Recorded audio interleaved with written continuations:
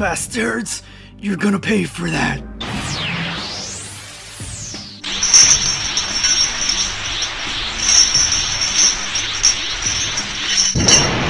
After the fallen god of destruction defeats the only defender in Universe 10, he orders his minion to remove this ridiculous illusion that they tried to trap him and his squad in. But after the illusion is lost, it looks like there is another trickster, another defender here trying to stop the god of destruction from reaching the angelic palace and use their abilities of illusion to trap the squad inside this ship, ultimately failing in this task. After being trapped in this illusion for who knows how long, they realize that the other universes are prepared for something. Maybe not them, maybe the other fallen gods of destructions and their angels, but they are prepared for something. So they should be going into the subsequent universes with their guard up. Even the Venerable Heir says that they have been missing from the cosmos for a millennia. So Universe 6 may not be the same place it was back then.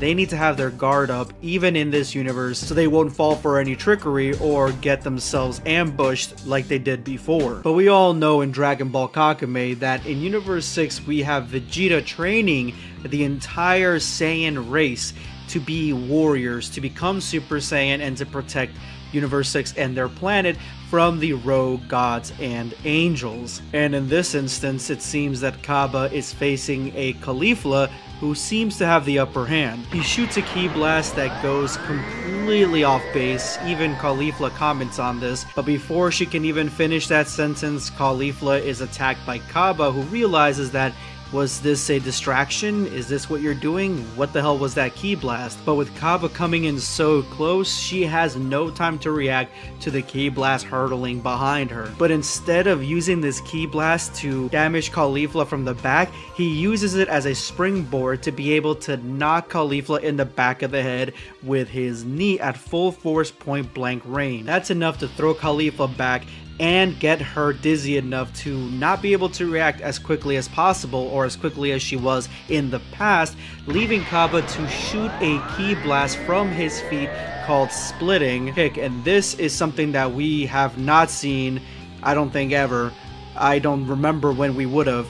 A ki blast coming from somebody's feet. This thing is moving so fast that Caulifla really has zero time to react and zero time to think, but even with that zero time, she uses the best that she can and she stops the ki blast with her forehead, holding it in place and then gripping it with her hands, trying to stop it from pushing her back even further. But this probably is the worst case scenario when it comes to holding a ki blast, because as Kaba smirks, this ki blast goes boom right in the middle of Caulifla's forehead, leaving her down and out and getting his first W over Caulifla's 18. And Kaba leaves the field having made a signature move. Finally did it. He finally defeated Caulifla, who is far stronger, far more intuitive, and far more versatile than the very stiff Kaba, but Caulifla praises him for it. Vegeta is ready for them to take their training to the next level. Their individual training is over, and they need to...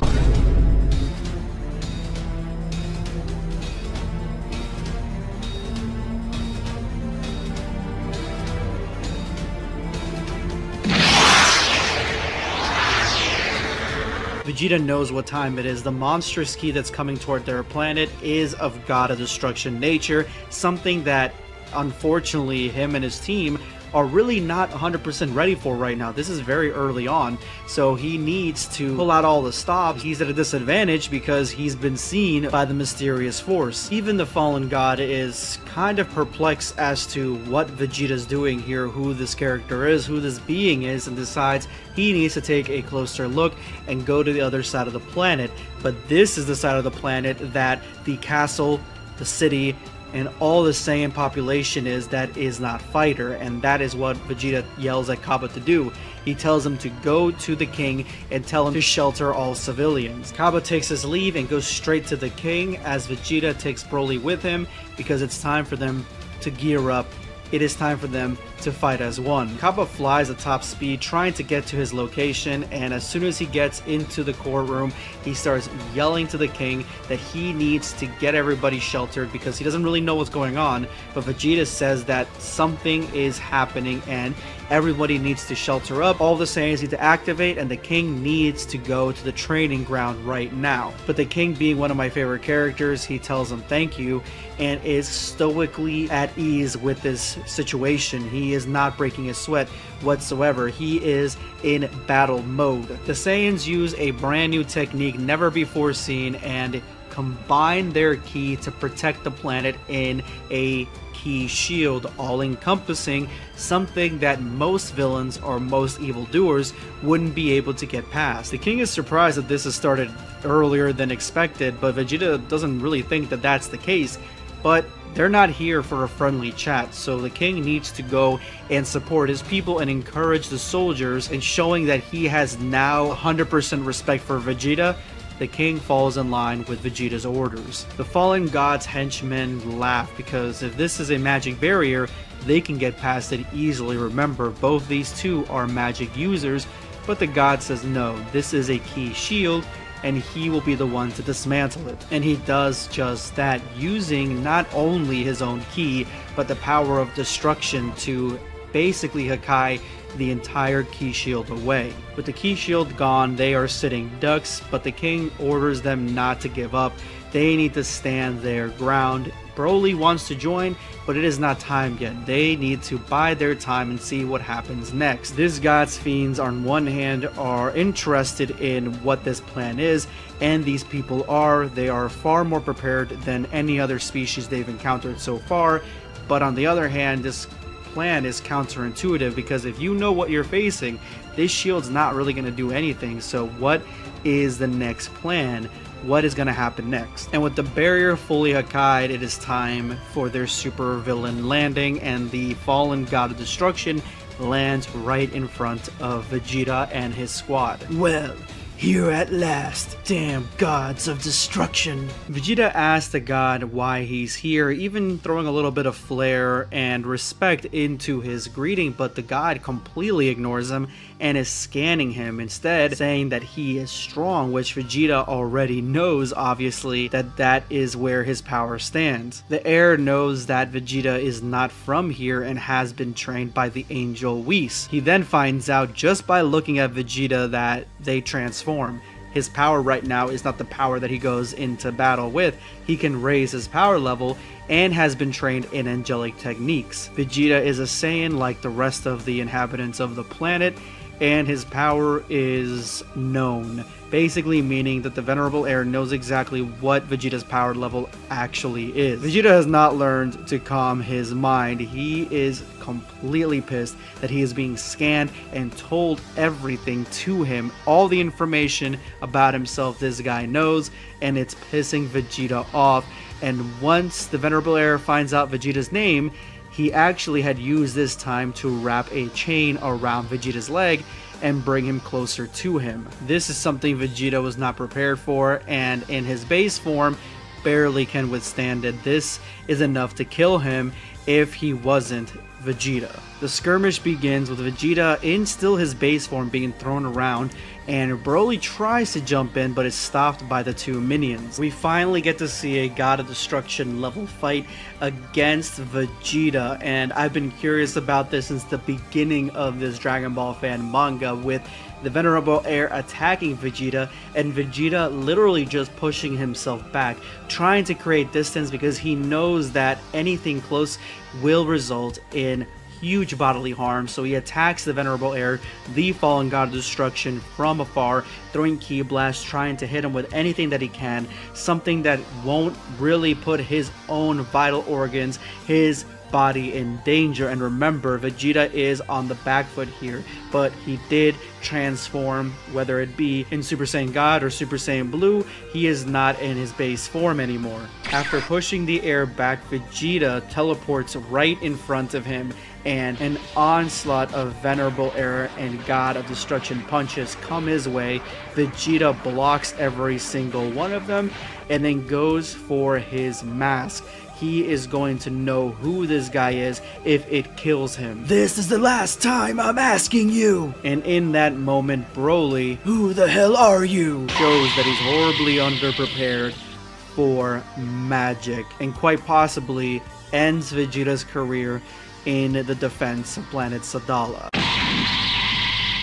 Vegeta gets sucker punched by Broly through Doula's magic. This isn't something that would normally happen, but because we have a magic user, these sort of shenanigans right here are going to be something that our heroes, and even the ones that haven't dealt with magic yet, they're going to have to get used to as they face these foes for the first time. Because now with Vegeta getting sucker punched, the Venerable Air has Vegeta in his grasp. He has him in his hold, and all Broly can do is sit and watch in horror as his actions dealt Vegeta a critical blow. This thing was not a light punch. Broly is a heavy hitter, and that was enough to knock anybody out. I do like this ability the Venerable Air has where he can kind of see in the past of the opponents, or just anybody really, and see what they've been through, what makes them who they are, and he catches a lot of these guys off guard this way because he's telling them information like, how do you know this information? Also, I do like the fact that his head looks like the Ocarina of Time. That's just an added bonus. But Broly here, he doesn't understand everything that's going on. Obviously it is Broly, but he does know that Vegeta is in trouble, and everybody on the planet seemingly is at risk of being destroyed by this false god of destruction. And so the Venerable Air charges Doula, his number probably 3 here, to face off against Broly, which I think is a complete mismatch. Although Broly's not used to magic, Doula is not used to Broly, so this is going to be a fun setup. I want to see what he looks like at the end of all this. But Broly is not having any of this "you're choosing my opponent" crap. He attacks the Venerable Air only to be portaled back to Doula, which, I mean, this is a scene that you wouldn't want, anybody wouldn't want, facing off against the legendary Super Saiyan like this. But Doula must be certain of his abilities that he is not worried at all. He's actually extremely overconfident as a magic user, mainly magic user, and I wonder how he's going to really fare against someone like Broly who has no magic abilities at all and isn't versed with magic to begin with. Vegeta is still alive. The artwork for this chapter is just glowing off the page. It looks like it is in motion. It looks like it's already being ready to be animated. This Vegeta coming at the Venerable Air, covered in blood, still has that issue with that one arm that Android 18 broke so long ago. This is all awesome stuff. I love that little tidbit here. But Vegeta is not ready to back down. And if you think I'm going to let you humiliate me like that, you're barking up the wrong tree. Come on. Don't say things you might regret, God of Destruction. One of the cool things about the Venerable Air is this chain whip sickle combination he's got. One of the few gods of destruction, or at least a fill-in substitute god of destruction that actually uses weapons and abilities. But guys, look at the way that the Venerable Air is using these weapons, like how the pages are set up, how the attacks are coming at Vegeta, how they're going frenzy, they're going all over the place. Vegeta has to dodge out of the way. The way that he's attacking, the panels reflect that. It makes the page seem like it's frantic. It makes you feel like you're claustrophobic because of the way that he's attacking. And honestly, with a character in the Dragon Ball Super manga like Gas, who also uses weapons, I hardly ever saw that. The panels always look the same. In the midst of the chaos, Vegeta runs up right into the Venerable Air's face, but the Venerable Air grabs him by the head, and at this point I thought that he was a goner. He thought he was going to be having his head squished like a cantaloupe, but that is not what happened. Vegeta slams his forehead into his mask. Remember, in the last episode he wanted to know who the Air was, but the Air would not tell him. He wouldn't give him his name or anything. He wouldn't say anything. And so Vegeta, his mission was to remove that mask, and it looks like he's trying to break it off his face. This is not what your past seems to show me. Scan me as much as you like. You'll never have access to who I am. You are proud. You have no idea. So the Air hits him where it hurts. His other associate, Salaga, the one that looks more like a demon, he's actually looking, actively searching for Bulma right now. He is going to Bulma, and this is enough to give Vegeta a reality check that they're making this personal. And honestly, Vegeta in this fight has far more to lose. So does Broly. They are on a planet that have people that are completely vulnerable to these attacks and abilities, and the Venerable Heir really only has his associates, and that's it, who are already extremely powerful. Unfazed by this information, at least surface mode, he doesn't care about anything else the Venerable Heir is saying, and he again charges him with all his might. But the only difference from before is that this time, Vegeta, the OG real Vegeta, the one that the heir wanted to see this entire time, is actually here.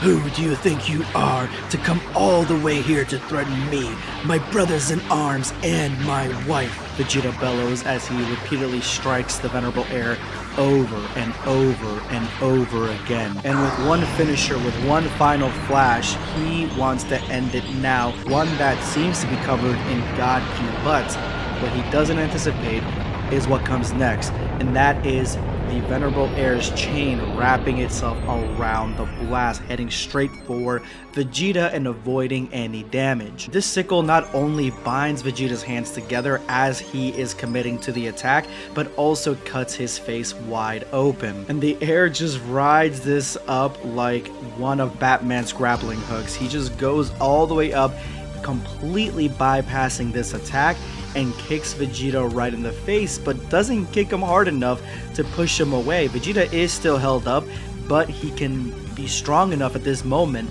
to handle this attack. That is when things start elevating for him. The heir is now at full attention for Vegeta, this mortal that dares to fight a god of destruction and is surprising him at every single turn. And with one strike, Vegeta takes the invitation and punches the Venerable Heir with both his fists straight into the side of a mountain. Pure unfiltered devastation, but again, this chain is not something Vegeta should forget about this easily or this fast, because this is enough to wrap around Vegeta and hold him there. But pushing himself well beyond his limits, going plus ultra here, Vegeta snaps the chains, breaks them, and comes down with the force of 2 billion megaton bombs. I'm just making that shit up, but that's kind of what it seems like, right into the Venerable Heir's mass, and finally breaks it. On the ground, the situation is that the king is being a king. He's holding back the troops because he realizes that these guys are a serious threat to anybody here on the planet, and just a couple of the best troops they have could go up and try to fight, but they could also more than likely die, and the war has not even started yet to lose anybody at this stage of the game. It's still very early on, so I understand where the king is coming from here, but I also understand that Kaba has been through some shit along with Caulifla and Kale, and they are ready to get through more of some shit and at least try to help Vegeta and Broly before something devastating happens to them. The fight between Broly and Dula is probably one of the funniest mismatches that I've seen in quite some time. Broly is using him as a toothpick. Any magic that Dula could produce, Broly is just kind of powering right through it, not really letting him kind of commit to casting any spells or having any effect on the battlefield, and because of that, he is just completely under the table when it comes to Broly. He is not even in the same league as him, and it's actually kind of funny to watch somebody so cocky be completely unperched from their throne. The mask, sadly, is not fully broken. It is severely cracked though. Looked like a crater landed right in the middle of his forehead. That thing is shattered as of right now. It is broken, but he is still left standing and laughing. This man is laughing like the menace he is. He does not care. He is having the time of his life. Vegeta gave it his all, and you could tell the frustration on his face because this guy seems to be enjoying all of this, but it looks like he has earned the respect from the Venerable Heir, and the Venerable Heir gives him his real name. It's called Amron, and he is just a stand-in for the God of Destruction of Universe 14 that is, as of right now, frozen in time. He is an aftermath, kind of a apprentice to this guy, and probably was going to be the God of Destruction for that universe himself as well. And we find out here that he didn't even need to stop at this planet. He wanted to stop here because Vegeta drew him to the planet. a guy that was trained by an angel that's just a mortal. He needed to see him, and obviously he does not disappoint. Vegeta is the real deal. With bloodlust rising, the Venerable Heir wants more from Vegeta, and that is when Vegeta probably does one of the sickest solar flares I've seen. I guess he just uses his normal ki to completely blind the Venerable Heir on his own, and he runs back to the other Saiyans, telling Kale, Caulifla, and Kaba to go find Bulma. The other guy is with Bulma, and that's when the king basically tells him that he probably won't take part in this fight unless his people are in danger, which completely makes sense. Again, the king is completely covered by me at all costs here. He is doing the best he can with his limited abilities. Dula puts Broly to sleep. That is the only way he could stop the madness. And look at this guy. He has had better days. He just looks like he has been through it, man. This dude got clapped up. He is not seeing straight. His teeth are missing. He's just completely gone, and he uses this time when Broly is sleeping to just start getting some free shots in. He's just going in on Broly, hopefully trying to damage him in some way, although I highly doubt he's doing anything. But the other Saiyans are kind of appalled by this behavior. This is not a honor type of action that he's taking, but Dula, he don't give a fuck. He's doing whatever he needs to basically win this fight. This lack of honor is enough to even incite the king to take action with his lieutenants that he is going to stop Dula, which again, Dula is the small fry here. He is not the god of destruction, so of course he's probably feeling pretty confident that they could dogpile on him. But that is when Broly wakes up, and just this page alone is just gorgeous. The way they have Broly when he's going into his epic mode or his angry mode, his Ikari state, now in this manga is pure insanity. He just kind of looks like a Street Fighter villain at this point. He looks like completely out of a different manga, and he is trying to grab Dula. He is paralyzing him with fear. This could be Dula's end. And as he begins to power up a finisher, something that obviously is going to just smear Dula out of existence, off the planet, the Venerable Heir feels that Dula's end is coming and actually telepathically links with him, asking, "What are you doing?" And Dula's like, "Oh, I can't, this guy's too strong, I can't, I'm done for." And that's when Dula tells him exactly what to do. After reading Broly a little bit more, he knows what his soft spot is and how to get Dula out of the situation. So Dula opens up 2 wormholes, and these are enough to stop Broly in his tracks. Out of both of them, he snatches Lemo in one hand and Chilai in the other, and that is when Broly, honestly, he just gives up right here. He's not going to do anything against Dula. He will stop. He will lay down his arms. I mean, the planet may be in danger, but Broly's not like a warrior. He's not even like that civilized. He's basically really young in his mentality, and he sees his friends like they could be dead. So he stops. He's like, "No, I'm not playing with this. I'm not double playing. I'm done." But Dula, instead of probably taking the heir's advice and, you know, using these hostages to get the fuck away, he's like, "No, I'm not putting these guys down. This guy is a pure menace." And honestly, one of my favorite characters so far in Kakumei. Chilai tries, even in this moment, to reassure Broly that, "Don't worry, we're gonna be fine. This guy needs us as hostages. This demon is going to have to let us go at some point if he knows what's good for him, but he is not here to get out alive. He is here for revenge over the way that he looks, his face, his pride. It's hurt."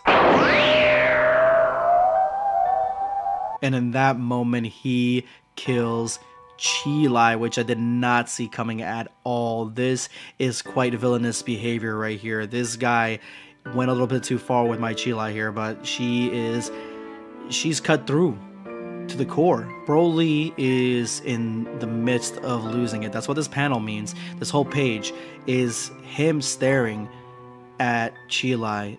Everybody else is watching not only Chilai, but what he is doing right now. He is in the midst of transformation, similar to watching his father die before him. He is in that state. And seeing this last image of Chilai as she has blood gushing out of her mouth and she is in the middle of dying, calling out his name, that is when we get the next evolution of Broly. This looks like Venom Carnage. It looks so awesome. This is, I would call this World Ender Broly. This is beyond anything that we've seen before. It's been 5 months since Majin Buu was trapped in the Demon Realm, and 6 months since the Grand Prix froze Universe 0. Unaware of how to get back into Universe 7, he has a good time and stuffs his face with all his treats. Majin Buu is now trapped in the Demon Realm, but he is not sad at all. He's having the greatest time just eating all the garbage and candy and snacks all around him. He's absolutely in heaven, even though he's in hell. Between bites, he finally realizes that the machine that brought him here is still very much right in front of him, and he actually thinks about what the hell this thing is. And seeing Fat Buu actually sort of kind of like do some critical thinking is a little strange, but I like it. The machine finally reminds him of Mr. Satan, and now being extremely lonely and trapped in this place, he doesn't know if he'll ever get back at all. I can finally approach you, Majin Buu.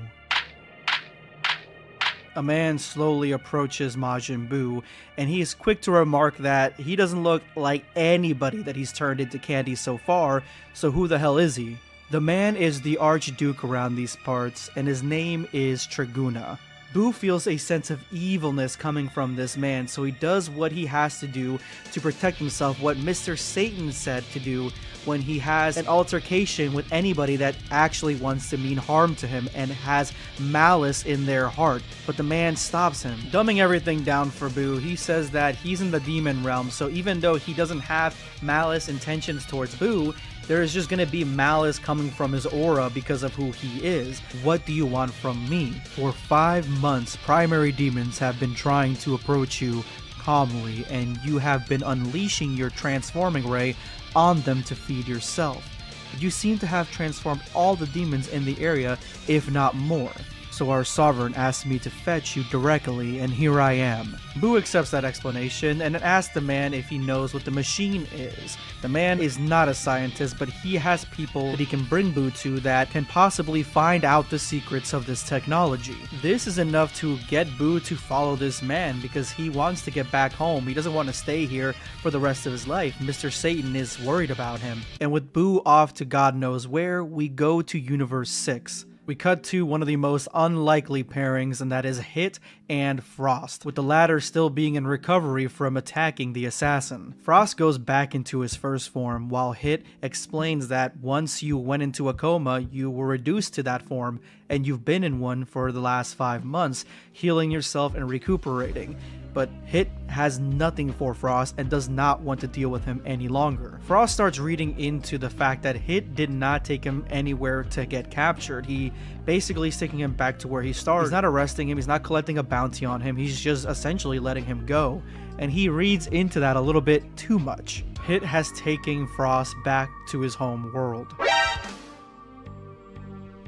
Frost curses Hit's name, and Hit tells him that he's not going to hand him over to anybody because he has not been hired to do so. He doesn't believe that Frost is any worse than Hit in crime, so he's not just going to hand him over to authorities without any payment. However, you left this planet abandoned after organizing piracy scenes on its entire surface. You then made its inhabitants believe that you had saved them from their enemies, who were in reality your own accomplices. You left the inhabitants of this planet in total misery after you realized that it was not worth a damn. And now they know you're here.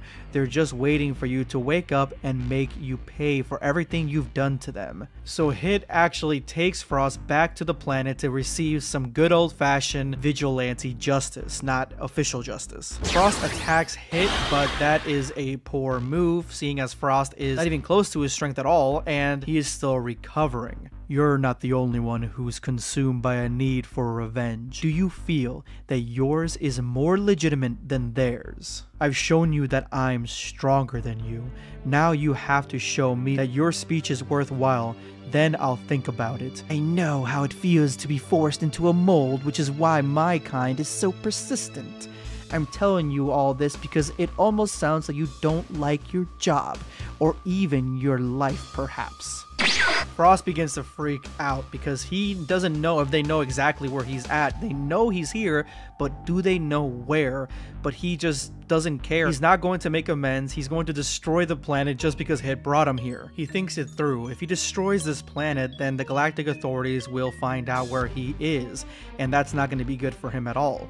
Plus, if he is going to get his revenge, he has to prove to Hit that he is serious about his own convictions. And so Frost decides to play along. Back in Universe 7's Demon Realm, the Archduke is leading Buu back to the palace. It is an honor to be in the company of the great demon Majin Buu. To see you during these months crush the primary species throwing themselves at you without letting the slightest trace of fatigue show was impressive. Buu sleeps for a few seconds and is recharged for a long time. A few seconds, my. We soon arrived at our sovereign's tower. Your sovereign, can it be eaten? What? No. He is the ruler of this kingdom. Okay, too bad. The Archduke explains that they are superior, the nobles that is, to the other species that are in this realm, who are usually just artificial beings. They are from the same tree as the Supreme Kais, something that Buu is extremely familiar with. When we emerge, we are destined to become either Kais or Supreme Kais, but it would seem that our existence as demons is related to the overall standard of living of the universe in which we are born. The more imbalance between creation and destruction increases, the more likely it is that fruits will become corrupted, giving rise to demon Kais.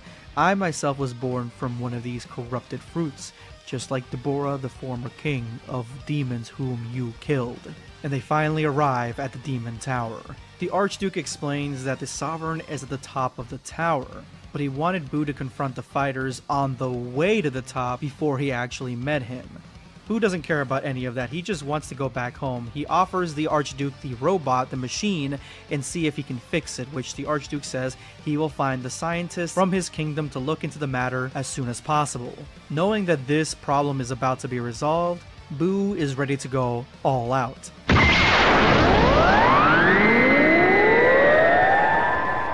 You just destroyed everything. Our most important fighters are now dead. That's it? But why doesn't it fall? Well, gravity doesn't always have a say in this world.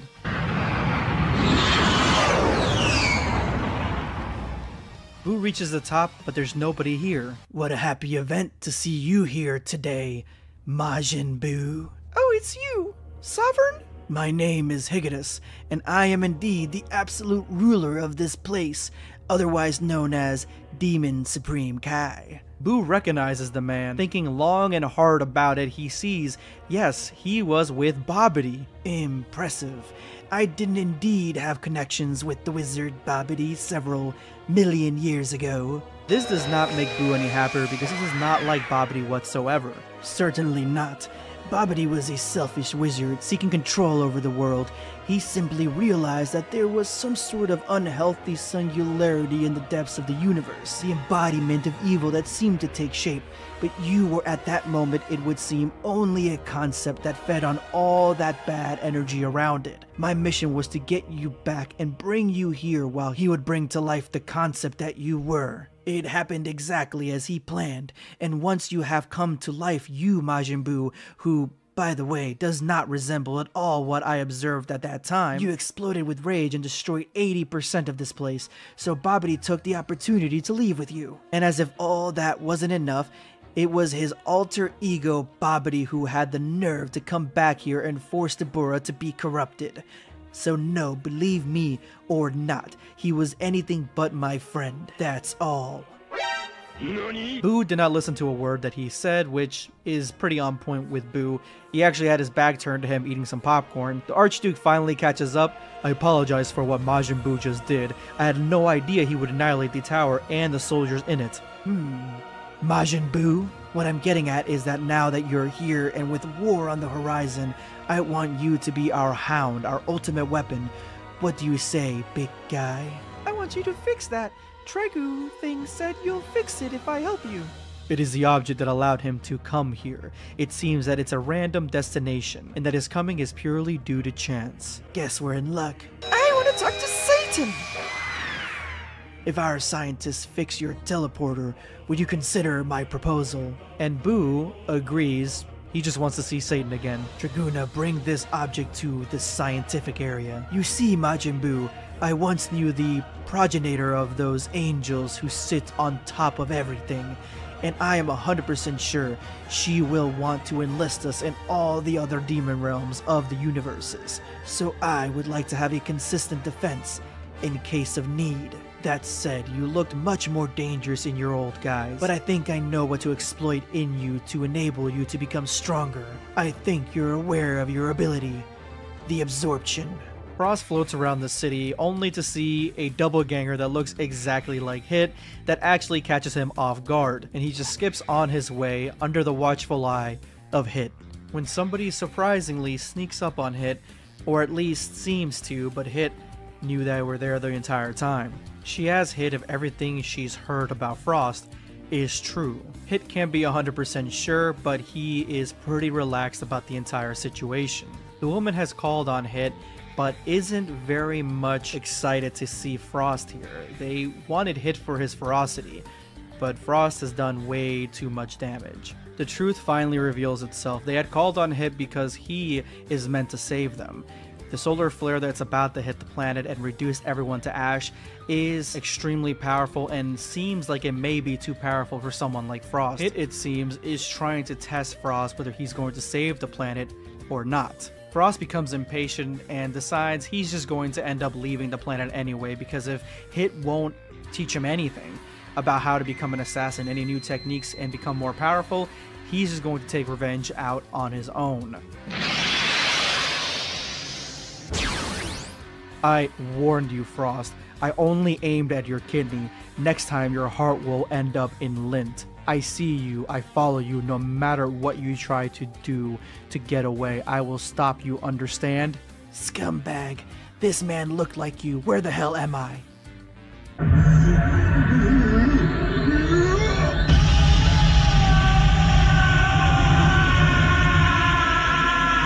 This energy, this strength, what is such intensity at such a distance? It's unthinkable. A monstrous wave of energy travels through the whole of Universe 6 in fractions of a second. No creature in the universe, when touched by such energy, escapes the all-consuming fear that plunges them into an abyss of unfathomable anguish.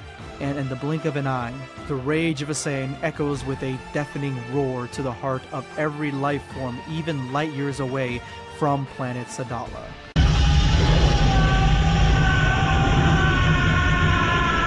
Eula laughs, egging Broly on further and further. The Saiyan who has gone mad pushes shrill and immeasurable cries, and with the simple force of his voice, the scream of Broly crosses the space at a dizzying speed and strikes all the stars on its way, even a distant star. Its planet system goes out in a supernova. The king of Sadala is beyond words.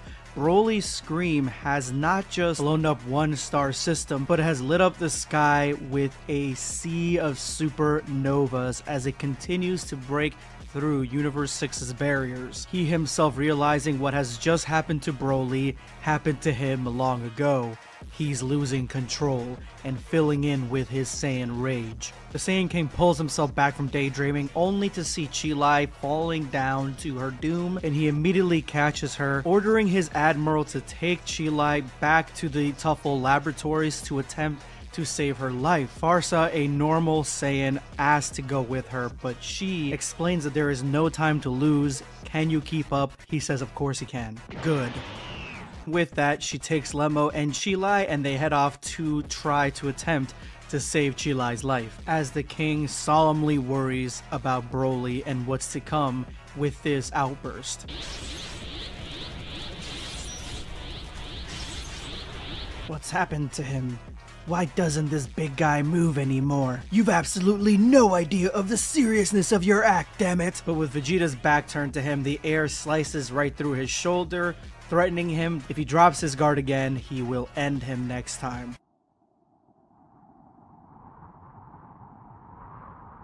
Using his warping technique, he still has an ace up his sleeve and warps Broly toward one of King Sadala's lieutenants.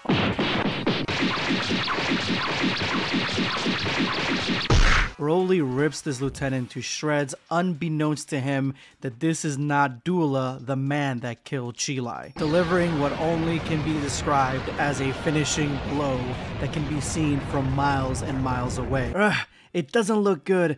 Kale, you absolutely have to go back. Broly has completely lost it. You're the only one who understands what's going on in this state. And it'll be okay? And now she's understanding us. We'll settle this account to this coward, and we'll join you as soon as possible. You can count on us. Good luck then, we'll make it.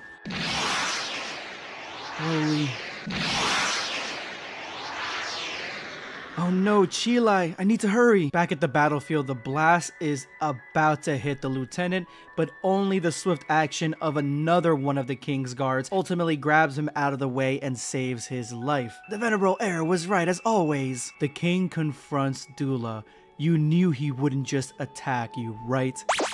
You and your friends are nothing but filthy scum, and you, the most obnoxious one I've ever met. Saving the lieutenant's life, the rest of the Saiyans are jumping into position, trying to save their home from ultimate destruction by Broly. My men are killing each other because of you, but believe me, I won't let you get away. Not you. And what do I care, eh? 2-bit sovereign. I don't have to take orders from anyone except the venerable heir who's, by the way, taking care of your biggest asset. Stop procrastinating and get over here. Don't mess with me. Dula opens thousands of warp holes, each one with a new and different type of element coming out of them. The king having to battle against magma first. Every Saiyan now has to defend their home, not against the heir or these demons, but against Broly, one of their ranks who's just lost all recognition of who is friend and who is foe.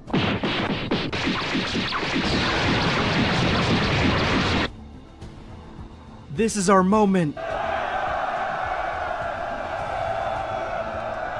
What are you doing? Keep your distance.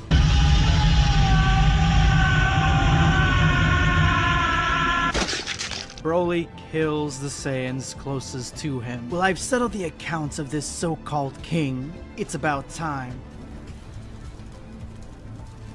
Fool, I've been through hell, and I haven't been afraid of the heat for a long time. Definitely not common on this planet. The Saiyans are in shock, seeing one of their own, headless, falling to the ground at the hands of somebody who they considered their friend. Hey, big fat slob! Is that all you got? What are you trying to prove by attacking only inexperienced soldiers? You're not strong enough to attack more powerful fighters. Admiral, what are you doing? Shut up, soldier. I know what I'm doing. Is that all Chilai was worth to you? And with these words, this lieutenant draws all Broly's anger, frustration, and rage toward him alone, and orders everybody else to back off. But before the death blow can be delivered, Kale jumps into the action, saving the lieutenant's life. Broly, it's me, Kale! Kale attempts to calm Broly down. She is the only one that understands his rage, understands what he's having issues with, what his problem is. She asks for his hand to cool the monster, cool the rage filled within him. Broly grabs her hand and throws her away, severely damaging her forearm in the process. Kale shoots a ball of ki energy at Broly, only for him to catch it and deliver it back to her, but with his own toxic ki attached to it. Will Kale succeed in doing anything against him? He has become an unstoppable beast, the exact representation of what our king hates in the Super Saiyan. But he's our ally, and Kale knows this more than anyone else, so let's trust her. Chaos. This is what I asked Dula. The greatest strategists know how to turn any situation to their advantage. It's all a matter of foresight. You like being a smartass like that, huh? Don't think I've forgotten you sent one of your damn henchmen to track down Bulma. I won't forgive you, you bastard. On a side note here, I do think that it should be noted that Vegeta is literally going up against a God of Destruction level being in Super Saiyan Blue. That's impressive. Yet everything seems to be going my way from the moment I set foot on this planet. I won't play your game forever, believe me. I can't wait to see your full potential, Vegeta. Like before, Broly grabs Kale by her face, and only the force of Kale's ki pushed him back. But at that moment, Broly becomes distracted by something going off in the distance and rushes to meet this distraction. But this distraction gives Kale the opening she needs to grab onto his leg and put him in a pincer, normally a grappling move that would get the opponent to tap out or at minimum not be able to move. But this won't stop Broly on his own as Kale teleports right into his face. He shoots a beam at her, knowing where she was going to be. Only the quick movements of her momentum avoided the fate of getting a ki blast to the face. She needs to calm him down. Face to face, berserker to berserker. It's me, Kale. Hear the sound of my voice, brother. We've done it before. I know you can do it. She came back to her normal state. She's crazy. No, let her do it.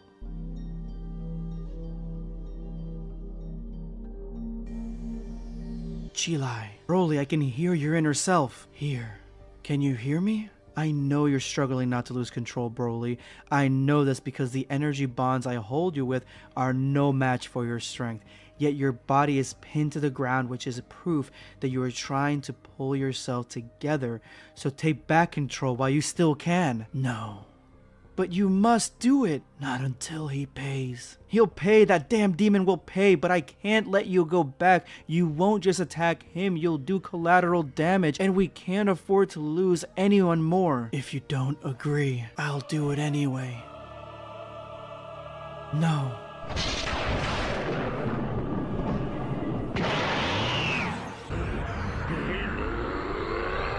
Absolutely have to stop him. Please come to your senses. I know you can. After receiving the death blow by Dula, Chilai is rushed to the planet Sadala Medical Center by Admiral Fennel. Kaba waiting there to greet her, he can see that the events of the battle for planet Sadala have become deadly, and Chilai's life hangs in the balance. Be careful, she's in extremely unstable state. Doctors, you must do something. Chilai? Oh no, what happened to her? One of these demons wanted to enrage Broly and he succeeded. After making it in the nick of time, Chilai's heartbeat is consistent and she is in stable condition. With Bulma behind her medical care, Chilai is in good hands even though she is in critical condition. Admiral Fennel does not know what happened. These demons, they just came out of nowhere and we were not prepared in the slightest. We were still in the middle of training the army, and that's what happens. You don't choose your battlefield when you're being ambushed, and that's exactly what this was, an ambush. Chilai wishes that she had been there to stop this demon from causing all this mayhem. Maybe she could have made a difference, but Kaba is reassuring her, saying that no, Mr. Vegeta asked them to protect Bulma. That's exactly what they're going to do. But even then, Bulma is a little bit uneasy, asking if there was any trace of the demon whatsoever because he had left long before they did. And Admiral Fennel agrees with her. He should have arrived there by now. Chilai is optimistic in the fact that maybe the demon backed off after seeing how much guards and how many warriors there were protecting the target. Kaba dismisses all this because of everything that they've been able to use and do and contend with, almost looking unstoppable. Venerable Air going toe-to-toe with Vegeta, Dula confronting Broly of all people, and now this mysterious warrior running around causing mayhem. Odds are they need to be on the offensive, they need to be on their guard. But security seems to be tight with this lone warrior taking it upon himself to get security to secure not only the building but the at-risk patients and people taking refuge in the building, that way they don't get hit in the crossfire. Parsa, you didn't feel any evil presence where you went by any chance? Fortunately or unfortunately, no. I have no idea where he...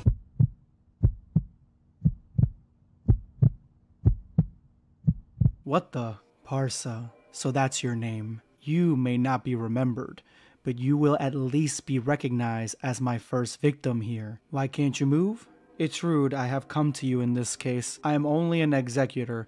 The Venerable Heir ordered me to take care of this Bulma, and you are obstacles. The concern being that once I've taken care of you, I'll give the alert of my presence. Anyway, I had to act sooner or later. So let me tell you that I will be indebted to you the day we meet in the afterlife.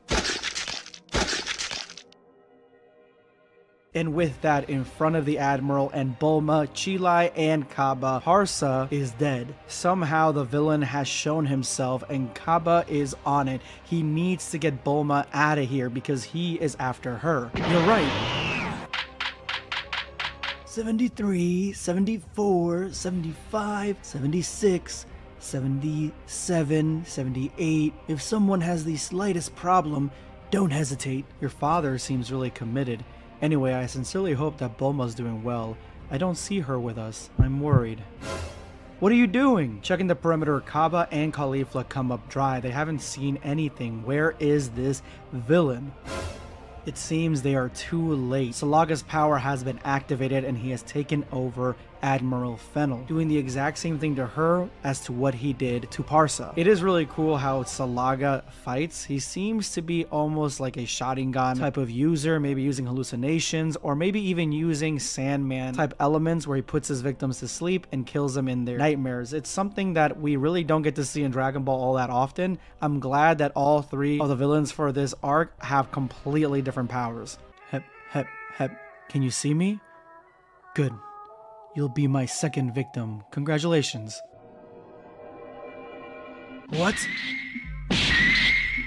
Doing the only thing that she can think of, Caulifla sucker punches the hell out of Admiral Fennel, knocking her out in the dreamscape in front of Salaga, releasing her from this torture, releasing her from imminent death, and unleashing the demon in front of all of them. It does seem like his powers work very similarly to a Sharingan user, someone using hallucinations against their opponent. How did you know?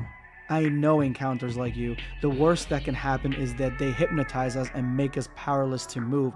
Therefore, I warn my comrades that we must be careful to always stay together to react if one of us is caught. Bravo, Caulifla. You knew how to take advantage of Admiral Ruba's teachings. You had to act quickly while thinking about how to parry spells of this level. It's true that this big fatty has taught me a lot of things. I simply acted in the best way possible at the time, thinking that a strong enough shock could break the spell. While that may sound pretty reckless, it worked. Such a powerful magic is bound to have backlash indeed. Well done, but here I am exactly where I wanted to be. And he's right in front of Bulma, exactly where he wanted to be. He just wanted to take the rest of them out through his special technique. That way he could just take Bulma, no problem. We begin the new chapter of Dragon Ball Kakumei with the almost probable death of Bulma. You see her right here. They have nothing that really can compete with this guy. This guy is on a completely different level. He is beyond most Saiyans that are even on this planet, and now they have to guard Bulma against him. But this doesn't mean that they won't try, and one of the guards actually shoots him point blank right in the head.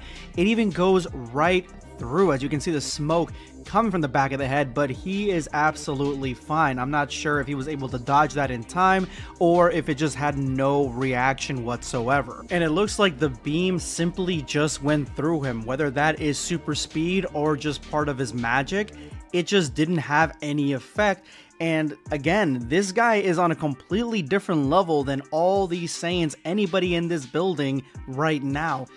The chances of him killing Bulma are pretty damn high. But just as I'm saying that, something actually connects, something hits him and pushes him back, and I'm loving all these Bulma scenes. I mean, tell me you don't love Bulma in Dragon Ball Kakumei. She just looks, it's like her best look. Not only does she look like a scientist, she looks kind of like future Bulma, but at the same time, you know what I'm saying? Like, she looks good. She looks good. Peppino. This is a character that we got introduced while they were just kind of bullshitting on planet Sadala, and she is a half Saiyan, half Sephorian, which this planet has Sephorians. In Kakumei Universe 6 has them still alive. She has different powers, she has different abilities, and so I'm actually curious to see what she can do if this is her moment. But I didn't even know her name up to this point, and they really haven't showcased her at all. Again, She was just a little tidbit, a little side note in when they were just hanging around that carnival and they were hanging out and showing Broly a good time. And I spoke too soon. I spoke way too soon. One-shotted right through the gut. I would assume this is the reality of the situation, unless she's got some sort of hack. Yeah, this is the reality. And I love Kakumei. It just does not hold back in the gruesomeness of what the reality of these beings fighting each other would be. Even when Caulifla and Kaba attack this guy, he one-shots them also. He's done playing around. He does not have time for this. He needs to get these guys out. He needs to go ahead and kill Bulma, go back to the Venerable Heir, and leave. They are on their way to bigger and better things. This is like a side note in their journey. But right before his very eyes, she resurrects. And this is where we find out that, yeah, that's a dude. That is a whole dude. As you guys can see right here, it's a guy. So, yeah, I did not expect that. Just like what they're saying, I didn't expect it. Yeah, that's a guy. But now I'm interested because the chapter's name is called Zenkai. And this is him resurrecting and coming back stronger, because that's exactly what happens. Near death or death experiences give you jumps in power, or they used to. And so maybe this being that's their hack ability, is that they resurrect because of the Sifurian biology or technology, and they get the Zenkai boost to ultimately become even stronger. Okay, this is really cool. This is a fight between a magic wielder and a technology wielder. This is a technology of Universe 6. He says it's the highest technological land in Universe 6, world in Universe 6. I'm assuming the Sifurians are just that high tier, and to the point where it looks kind of like magic what he's doing, what he did. And that is this is a really cool dynamic. I am so here for this. Peppino coming in clutch, and ultimately he takes the dub. He actually ends up blocking this guy and letting all three of them leave. The lieutenant, Caulifla, Kaba, picking up Bulma, they're out of there while he holds them off. I'm assuming he's a little bit stronger now, or maybe a lot stronger after dying at his opponent's hands. So for a second time, the Venerable Heir's agent tries to kill Peppino relatively quickly with an overpowered attack. Like, this thing goes through several walls. And it's not like he's pulling any punches. He's trying to take him out because he needs to get to Bulma. Even taunting him like, try to stop me with your technology. You just can't. You just cannot. And I feel like there is a limit. There's far more of a limit in Dragon Ball with technology than there is with magic. Magic can almost do anything, while technology has, you know, things that you can measure, so it has limitations. Now, this attack could have killed everybody in this building, but he held back because he was ordered to kill Bulma. That was basically it. The Saiyans that he killed earlier, they were in his way. He is going to use them as obstacles, or treat them like obstacles, and kill them. He's doing the same thing with Peppino. He's going to kill him. He is in a merciful mood. He's not going to just onslaught and slaughter the entire building. He's not going to do that. Now they're having a classic magic versus technology battle where they both are using their type of illusion, falling for both types of illusion. I would say that the magician's illusion is far stronger than Peppino's illusion, but at the same time, it's cool that they're going back and forth. And this is just a rant. Both these characters are OCs. These guys are not part of what a traditional Dragon Ball is. They were made for Kakumei. So the fact that they're getting this much agency and this much focus is awesome to me, because it doesn't normally happen. A lot of the name brand characters usually are the ones that get all the love in these stories. Oh, and here we get the traditional underdog backstory. This is like Naruto essentially, because yeah, this character is a one-of-a-kind, rare occurrence in planet Sadala. Regardless of how connected their society is, he does not have the raw strength of the Saiyans. There's no way. So he decided to make technology his power. His intellect is far superior than any Saiyan's ever is or can be, so he's just going to use that to make himself stronger and give himself a one-up in this case. And so on top of the resurrection technology that he obviously has, and all these different abilities that allow him to even block this guy, he has under his sleeve one more attack, one thing that he has been devising since he was young to be able to kill and destroy even a Saiyan, and that is his masterpiece. And he calls it Twirling Force, which I can only assume it is high-powered air. Maybe it's connected to his own ki. Maybe it's connecting and drawing ki from everywhere around him. So maybe it'll take some of the ki from this agent, and that way he can use it all to destroy him. That is a very interesting power, but I feel like he's going to unleash it and it'll just damage this guy. And then ultimately this guy's gonna die. Pepino is gonna die. That's what I think. This is the part of the story that I've been most wanting to get back to, and that is Goten and Trunks' training. I feel this is where all my interest in this story so far is really going to, because these two characters, I feel like they had a glimmer of love and hope in DBZ, and then it's just been dashed away and just kind of like forgotten about.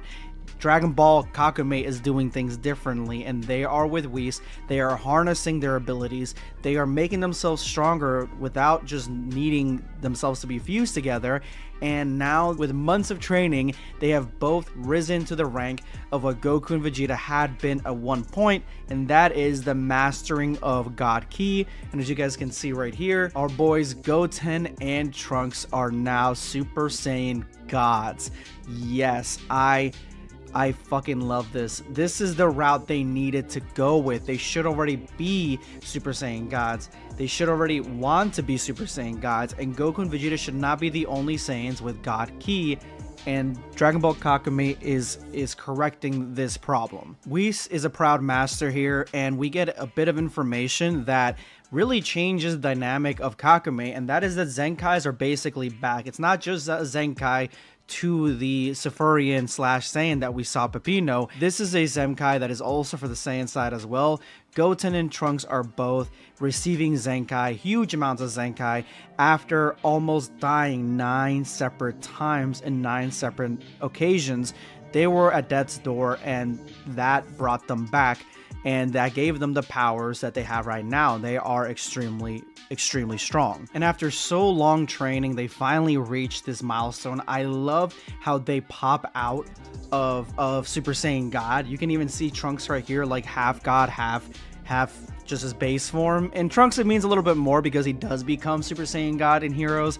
So I actually think that this is like so awesome to give to the characters that are from Universe 7.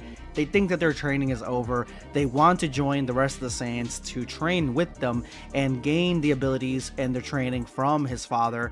And I just love this scene of Trunks with Vegeta. I think that this whole ending part being colored really gives a lot to the story and shows what is the most important thing here, and that is Goten and Trunks, and I feel like they are going to be a huge part of the story moving forward. Oh, Kakumei, you spoil us. They even give love to DBS Superhero here, where Goten and Trunks are just so happy to go back home. They're excited. They want Whis to give them a haircut. They're just ready to go see people at home before they go train, because they just want to make a little pit stop. And even Trunks says that he has an idea for a costume for them that looks like a superhero. It's really classy. Just a lot of love for DBS Superhero here. But Whis is having none of that. He's like, are you ready for your next test? Because if y'all think you're done, not even close. Y'all better wipe up that dried up blood all over your face, because you guys are coming back for more. And now I really do believe that they are the key to defeating these angels, or at least being a super weapon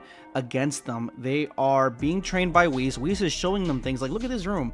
He is showing them something. He's training them in something that is angel-like, angelic-like. So I feel like this is going to be where we see these two guys flourish, and the story focus heavily on both of them. And Whis is being real with them here. Regardless of you guys mastering the God Ki, getting into Super Saiyan God, it doesn't mean anything.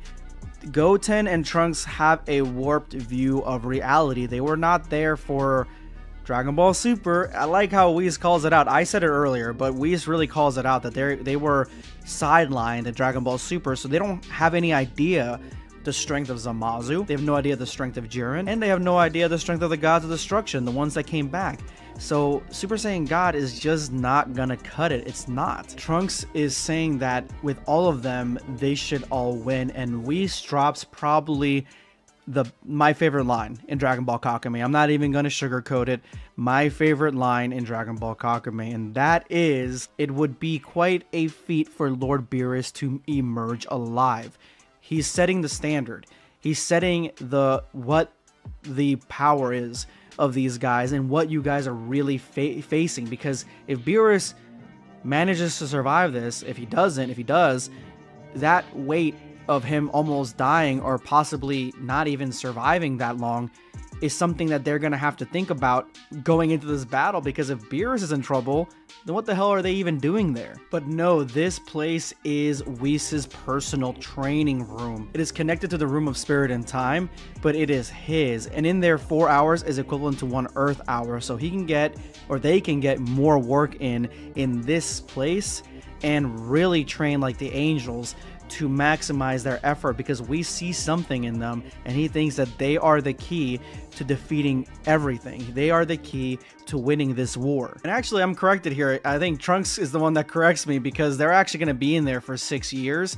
And so it's not 6 months, it's 6 years for the equivalent time exchange. So Trunks and Goten are both going to be like way older, in their 20s when they finally emerge. And I just love the stakes here. I love the fact that we're going to get a time skip within a set amount of time within a story that has characters that have not seen these two in quite some time. Like, I love the ending here. And they're going to have 6 years to do just what exactly?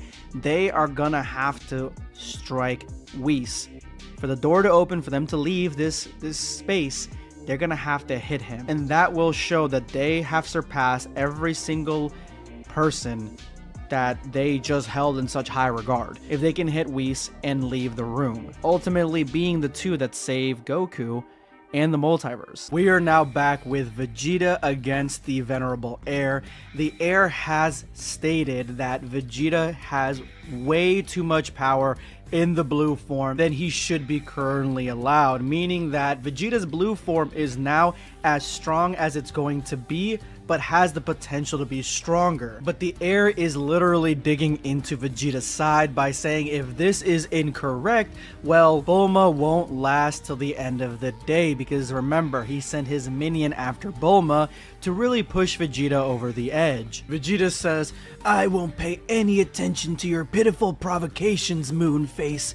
I know these young people inside and out, and I know they won't fail. However, you're a little too prone to opening your big mouth for our interim god of destruction. Let's let our fist finish the conversation, shall we? The Heir is ecstatic about this, because remember, this stop on planet Sadala is literally just a pit stop. It's not even something that he really desired to stay there long term, but it's turning out to be a great blessing for him, because now he's testing out his strength as a interim god of destruction, or essentially like a god of destruction in training against a mere mortal. He now wishes that this fight could last forever. But before the fight gets started, Vegeta realizes a horrible truth. That is that Bulma's ki is gone. And if you don't know what happened, I'm gonna leave a link to the video prior to this one. Go ahead and check it out. This is enough to push Vegeta into hyper-realistic, cel-shading, dark horse type of manga panel, because this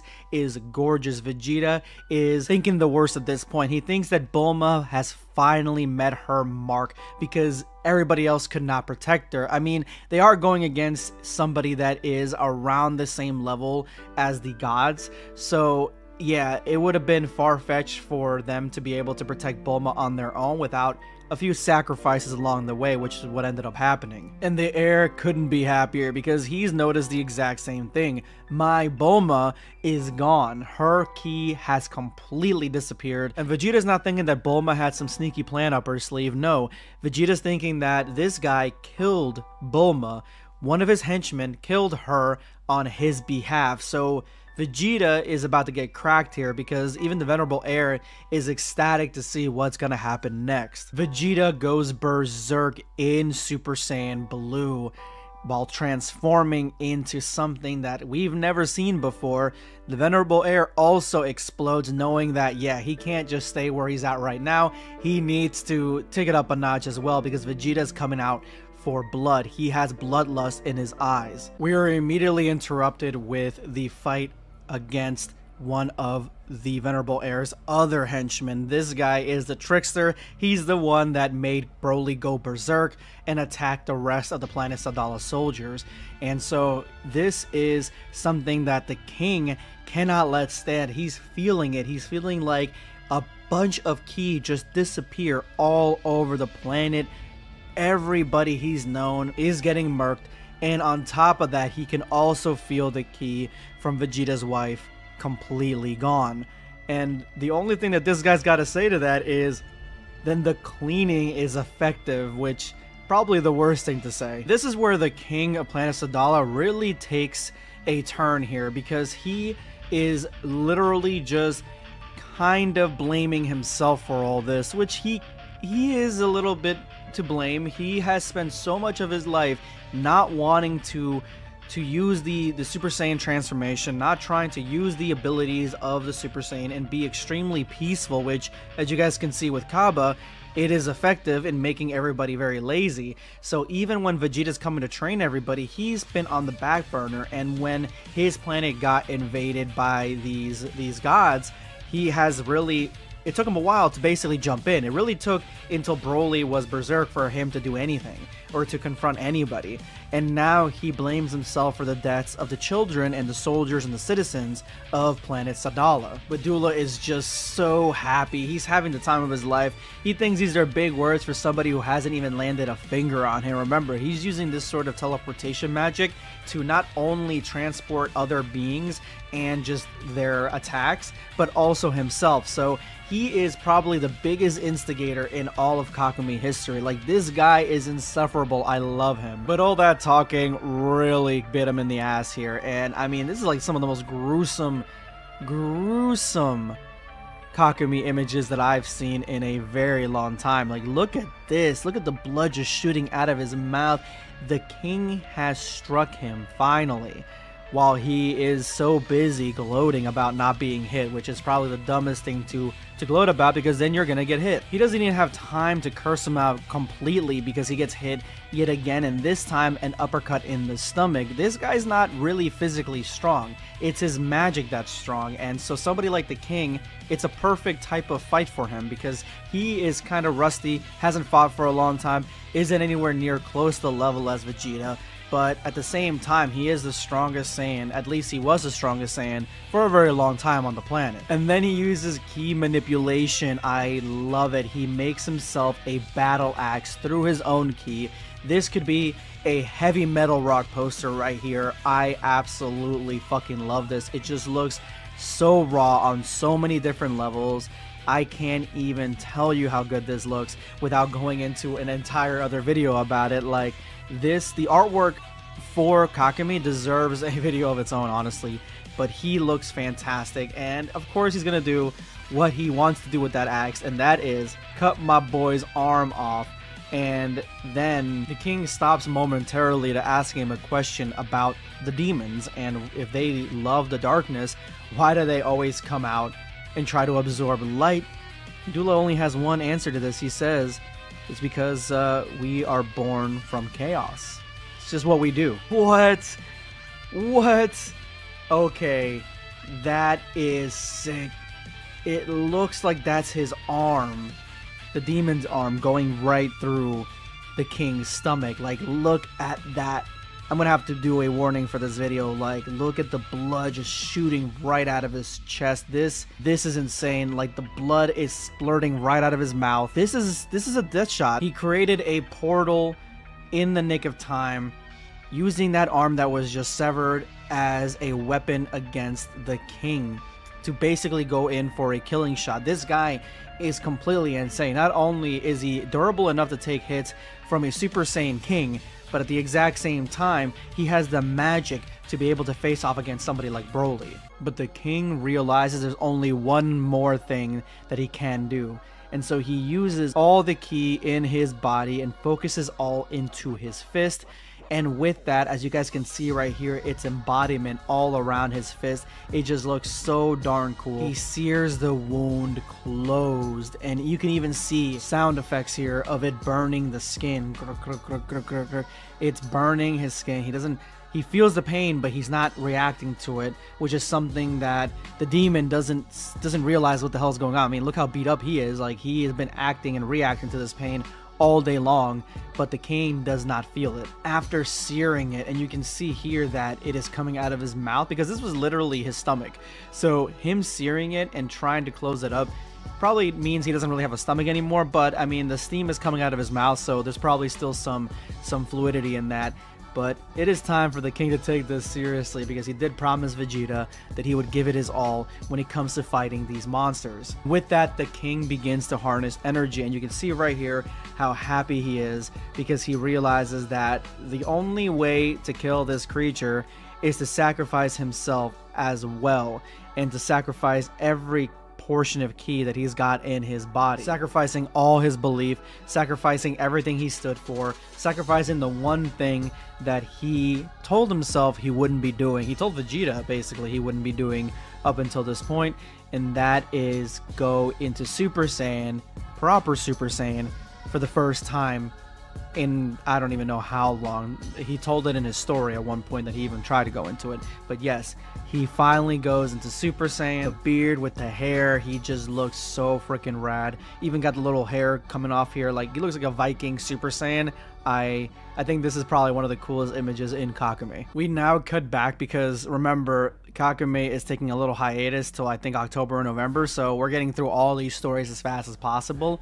But we cut back to the other Venerable Heirs demon, the assassin, who is now being used as a punching bag by a secret technique from the Tuffle Saiyan hybrid, the one that was attacking him in the last chapter. And he explains that he is neither Saiyan nor Tuffle, he is just a child of planet Sadala, so he is something in between. Remember, in planet Sadala's Universe 6, he and the rest of the Tuffles live side by side with the Saiyans, and he is one of the very few hybrids that is able to use the Saiyan strength and abilities and uses the Tuffle technology in mind. But the demon's not hearing any of this and attacks him again right in the stomach. I mean, he must realize at this point this is not going to do much, because he just pops up right behind him and attacks him again with the exact same attack, the one attack that is doing so much damage to him that he can't get past. These holograms that the Tuffle is using are just so detailed. They have smell, they give off heat,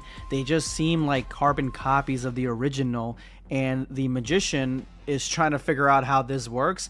The Tuffle finds this hilarious because it's like, why as a magician are you trying to rationalize what's going on here? And I think that the demon is starting to like Pepino a little bit more. He's starting to like him because he is just drastically as a mortal just trying his hardest to defeat this demon, and he's doing a pretty bang up job here, but I feel like there is going to be an ending here that is not going to be fair for Pepino. But before that, he gets hit again with this devastating attack, this time double by both the hologram and the original, and this attack is almost, I would say, like Rasengan kind of. It feels the way that it is.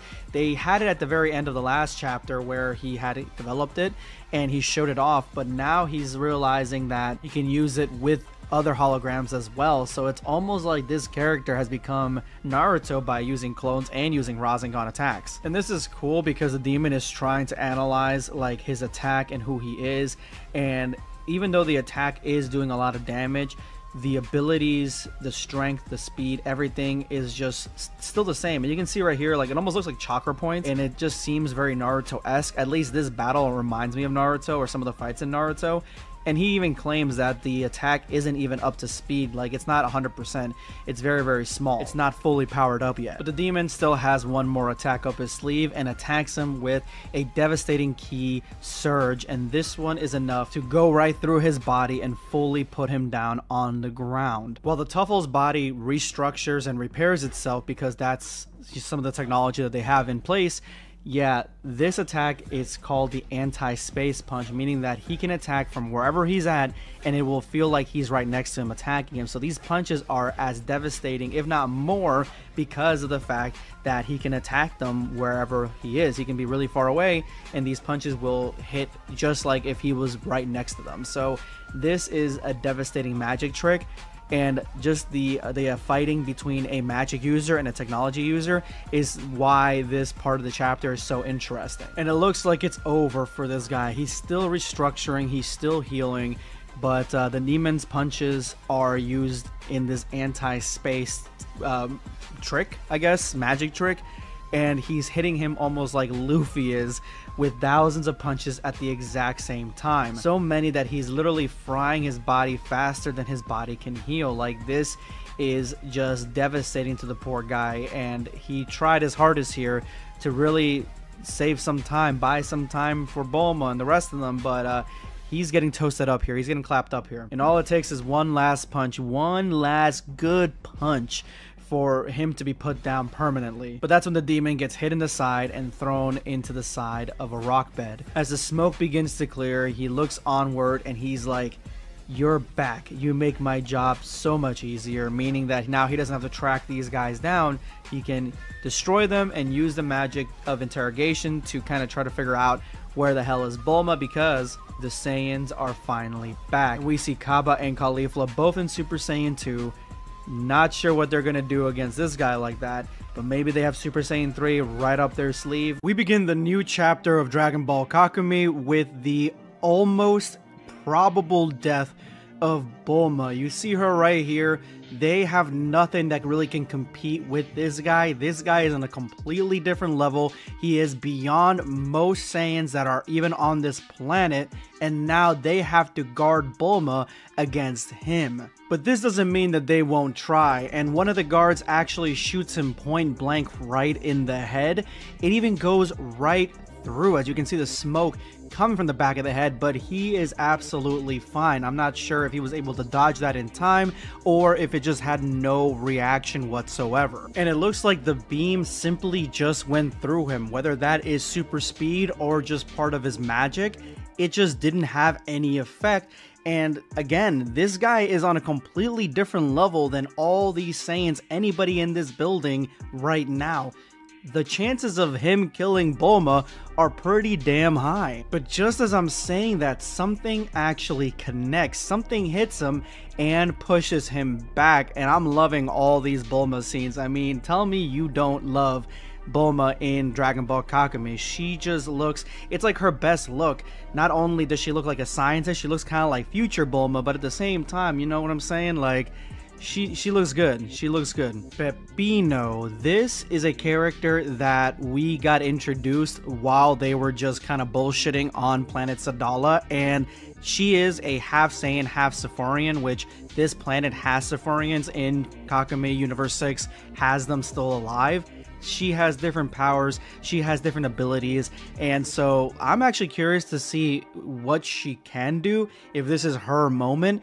But I didn't even know her name up to this point, and they really haven't showcased her at all. Again, she was just a little tidbit, a little side note in when they were just hanging around that carnival and they were hanging out and showing Broly a good time. And I spoke too soon. I spoke way too soon. One-shotted right through the gut. I would assume this is the reality of the situation, unless she's got some sort of hack. Yeah, this is the reality. And I love Kakumei. It just does not hold back in the gruesomeness of what the reality of these beings fighting each other would be. Even when Caulifla and Kaba attack this guy, he one-shots them also. He's done playing around. He does not have time for this. He needs to get these guys out. He needs to go ahead and kill Bulma, go back to the Venerable Air, and leave. They are on their way to bigger and better things. This is like a side note in their journey. But right before his very eyes, she resurrects. And this is what we find out that, yeah, that's a dude. That is a whole dude. As you guys can see right here, it's a guy. So, yeah, I did not expect that. Just like what they're saying, I didn't expect it. Yeah, that's a guy. But now I'm interested because the chapter's name is called Zenkai. And this is him resurrecting and coming back stronger, because that's exactly what happens. Near death or death experiences give you jumps in power, or they used to. And so maybe this being that's their hack ability, is that they resurrect because of the Sifurian biology or technology, and they get the Zenkai boost to ultimately become even stronger. Okay, this is really cool. This is a fight between a magic wielder and a technology wielder. This is a technology of Universe 6. He says is the highest technological land in Universe 6, world in Universe 6. I'm assuming the Sifurians are just that high tier, and to the point where it looks kind of like magic what he's doing, what he did. And that is this is a really cool dynamic. I am so here for this. Peppino coming in clutch, and ultimately he takes the dub. He actually ends up blocking this guy and letting all three of them leave. The lieutenant, Caulifla, Kaba, picking up Bulma, they're out of there while he holds them off. I'm assuming he's a little bit stronger now, or maybe a lot stronger after dying at his opponent's hands. So for a second time, the Venerable Heirs agent tries to kill Peppino relatively quickly with an overpowered attack. Like, this thing goes through several walls, and it's not like he's pulling any punches. He's trying to take him out because he needs to get to Bulma. Even taunting him like, try to stop me with your technology. You just can't. You just cannot. And I feel like there is a limit. There's far more of a limit in Dragon Ball with technology than there is with magic. Magic can almost do anything, while technology has, you know, things that you can measure, so it has limitations. Now, this attack could have killed everybody in this building, but he held back because he was ordered to kill Bulma. That was basically it. The Saiyans that he killed earlier, they were in his way. He is going to use them as obstacles, or treat them like obstacles, and kill them. He's doing the same thing with Peppino. He's going to kill him. He is in a merciful mood. He's not going to just onslaught and slaughter the entire building. He's not going to do that. Now they're having a classic magic versus technology battle where they both are using their type of illusion, falling for both types of illusion. I would say that the magician's illusion is far stronger than Peppino's illusion, but at the same time, it's cool that they're going back and forth. And this is just a rant. Both these characters are OCs. These guys are not part of what a traditional Dragon Ball is. They were made for Kakumei. So the fact that they're getting this much agency and this much focus is awesome to me, because it doesn't normally happen. A lot of the name brand characters usually are the ones that get all the love in these stories. Oh, and here we get the traditional underdog backstory. This is like doo-doo-doo-doo-doo Naruto, essentially, because yeah, this character is a one-of-a-kind, rare occasion, rare occurrence in planet Sadala. Regardless of how connected their society is, he does not have the raw strength of the Saiyans. There's no way. So he decided to make technology his power. His intellect is far superior than any Saiyans ever is or can be, so he's just going to use that to make himself stronger and give himself a one-up in this case. And so on top of the resurrection technology that he obviously has, and all these different abilities that allow him to even block this guy, he has under his sleeve one more attack, one thing that he has been devising since he was young to be able to kill and destroy even a Saiyan, and that is his masterpiece. And he calls it Twirling Force, which I can only assume it is high-powered air. Maybe it's connected to his own ki. Maybe it's connecting and drawing ki from everywhere around him. So maybe it'll take some of the ki from this agent, and that way he can use it all to destroy him. That is a very interesting power, but I feel like he's going to unleash it and it'll just damage this guy. And then ultimately this guy's gonna die. Peppino is gonna die. That's what I think. This is the part of the story that I've been most wanting to get back to, and that is Goten and Trunks' training. I feel this is where all my interest in this story so far is really going to, because these two characters, I feel like they had a glimmer of love and hope in DBZ, and then it's just been dashed away and just kind of like forgotten about. Dragon Ball Kakumei is doing things differently, and they are with Whis. They are harnessing their abilities. They are making themselves stronger without just needing themselves to be fused together. And now, with months of training, they have both risen to the rank of what Goku and Vegeta had been at one point, and that is the mastering of God Ki. And as you guys can see right here, our boys Goten and Trunks are now Super Saiyan gods. Yes, I fucking love this. This is the route they needed to go with. They should already be Super Saiyan gods. They should already want to be Super Saiyan gods, and Goku and Vegeta should not be the only Saiyans with God Ki, and Dragon Ball Kakumei is correcting this problem. Whis is a proud master here, and we get a bit of information that really changes the dynamic of Kakumei, and that is that Zenkais are basically back. It's not just a Zenkai to the Saphurian / Saiyan that we saw Pepino. This is a Zenkai that is also for the Saiyan side as well. Goten and Trunks are both receiving Zenkai, huge amounts of Zenkai, after almost dying 9 separate times in 9 separate occasions. They were at death's door, and that brought them back, and that gave them the powers that they have right now. They are extremely strong. And after so long training, they finally reached this milestone. I love how they pop out of Super Saiyan God. You can even see Trunks right here, like half God, half just his base form. In Trunks, it means a little bit more because he does become Super Saiyan God in Heroes. So I actually think that this is like so awesome to give to the characters that are from Universe 7. They think that their training is over. They want to join the rest of the Saiyans to train with them and gain the abilities and the training from his father. And I just love this scene of Trunks with Vegeta. I think that this whole ending part being colored really gives a lot to the story and shows what is the most important thing here, and that is Goten and Trunks, and I feel like they are going to be a huge part of the story moving forward. Oh, Kakumei, you spoil us. They even give love to DBS Superhero here, where Goten and Trunks are just so happy to go back home. They're excited. They want Whis to give them a haircut. They're just ready to go see people at home before they go train because they just want to make a little pit stop. And even Trunks says that he has an idea for a costume for them that looks like a superhero. It's really classy. Just a lot of love for DBS Superhero here. But Whis is having none of that. He's like, are you ready for your next test? Because if y'all think you're done, not even close. Y'all better wipe up that dried up blood all over your face because you guys are coming back for more. And now I really do believe that they are the key to defeating these angels, or at least being a super weapon against them. They are being trained by Whis. Whis is showing them things like, look at this room. He is showing them something. He's training them in something that is angel-like, angelic-like. So I feel like this is going to be where we see these two guys flourish and the story focus heavily on both of them. And Whis is being real with them here. Regardless of you guys mastering the God Ki, getting into Super Saiyan God, it doesn't mean anything.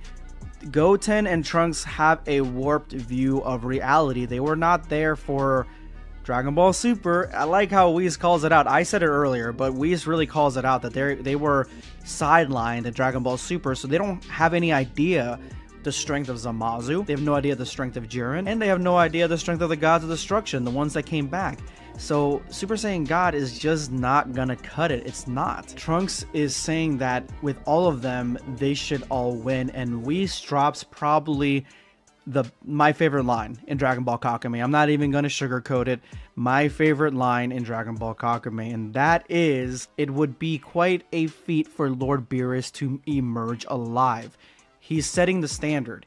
He's setting what the power is of these guys and what you guys are really facing, because if Beerus manages to survive this, if he does, that weight of him almost dying or possibly not even surviving that long is something that they're going to have to think about going into this battle, because if Beerus is in trouble, then what the hell are they even doing there? But no, this place is Whis' personal training room. It is connected to the Room of Spirit and Time, but it is his, and in there 4 hours is equivalent to 1 Earth hour, so he can get, or they can get, more work in this place and really train like the angels to maximize their effort because we see something in them, and he thinks that they are the key to defeating everything. They are the key to winning this war. And actually, I'm corrected here. I think Trunks is the one that corrects me because they're actually going to be in there for 6 years. And so it's not 6 months, it's 6 years for the equivalent time exchange. So Trunks and Goten are both going to be like way older, in their 20s when they finally emerge. And I just love the stakes here. I love the fact that we're going to get a time skip within a set amount of time within a story that has characters that have not seen these two in quite some time. Like, I love the ending here. And they're going to have 6 years to do just what exactly? They are going to have to strike Whis. For the door to open, for them to leave this space, they're going to have to hit him. And that will show that they have surpassed every single person that they just held in such high regard if they can hit Whis and leave the room, ultimately being the two that save Goku and the multiverse. We are now back with Vegeta against the Venerable Heir. The Heir has stated that Vegeta has way too much power in the blue form than he should be currently allowed, meaning that Vegeta's blue form is now as strong as it's going to be, but has the potential to be stronger. But the Heir is literally digging into Vegeta's side by saying if this is incorrect, well, Bulma won't last till the end of the day, because remember, he sent his minion after Bulma to really push Vegeta over the edge. Vegeta says, I won't pay any attention to your pitiful provocations, Moonface. I know these young people inside and out, and I know they won't fail. However, you're a little too prone to opening your big mouth for our interim god of destruction. Let's let our fist finish the conversation, shall we? The Heir is ecstatic about this because remember, this stop on planet Sadala is literally just a pit stop. It's not even something that he really desired to stay there long term, but it's turning out to be a great blessing for him because now he's testing out his strength as a interim god of destruction, or essentially like a god of destruction in training against a mere mortal. He now wishes that this fight could last forever. But before the fight gets started, Vegeta realizes a horrible truth. That is that Bulma's ki is gone. And if you don't know what happened, I'm gonna leave a link to the video prior to this one. Go ahead and check it out. This is enough to push Vegeta into hyper-realistic, cel-shading, dark horse type of manga panel, because this is gorgeous. Vegeta is thinking the worst at this point. He thinks that Bulma has finally met her mark because everybody else could not protect her. I mean, they are going against somebody that is around the same level as the gods, so yeah, it would have been far-fetched for them to be able to protect Bulma on their own without a few sacrifices along the way, which is what ended up happening. And the Heir couldn't be happier because he's noticed the exact same thing. My Bulma is gone. Her ki has completely disappeared. And Vegeta's not thinking that Bulma had some sneaky plan up her sleeve. No, Vegeta's thinking that this guy killed Bulma. One of his henchmen killed her on his behalf. So Vegeta is about to get cracked here because even the Venerable Heir is ecstatic to see what's gonna happen next. Vegeta goes berserk in Super Saiyan Blue while transforming into something that we've never seen before. The Venerable Heir also explodes, knowing that, yeah, he can't just stay where he's at right now. He needs to take it up a notch as well because Vegeta's coming out for blood. He has bloodlust in his eyes. We are immediately interrupted with the fight against one of the Venerable Heir's other henchmen. This guy is the trickster. He's the one that made Broly go berserk and attack the rest of the planet Sadala soldiers. And so this is something that the king cannot let stand. He's feeling it. He's feeling like a bunch of ki just disappear all over the planet. Everybody he's known is getting murked.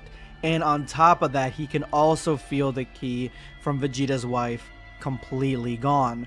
And the only thing that this guy's got to say to that is, then the cleaning is effective, which probably the worst thing to say. This is where the king of Planet Sadala really takes a turn here, because he is literally just kind of blaming himself for all this, which he is a little bit to blame. He has spent so much of his life not wanting to use the Super Saiyan transformation, not trying to use the abilities of the Super Saiyan and be extremely peaceful, which, as you guys can see with Kaba, it is effective in making everybody very lazy. So even when Vegeta's coming to train everybody, he's been on the back burner, and when his planet got invaded by these gods, he has really...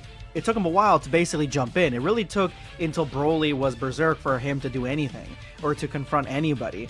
And now he blames himself for the deaths of the children and the soldiers and the citizens of planet Sadala. Vidula is just so happy. He's having the time of his life. He thinks these are big words for somebody who hasn't even landed a finger on him. Remember, he's using this sort of teleportation magic to not only transport other beings and just their attacks, but also himself. So he is probably the biggest instigator in all of Kakumei history. Like, this guy is insufferable. I love him. But all that talking really bit him in the ass here. And I mean, this is like some of the most gruesome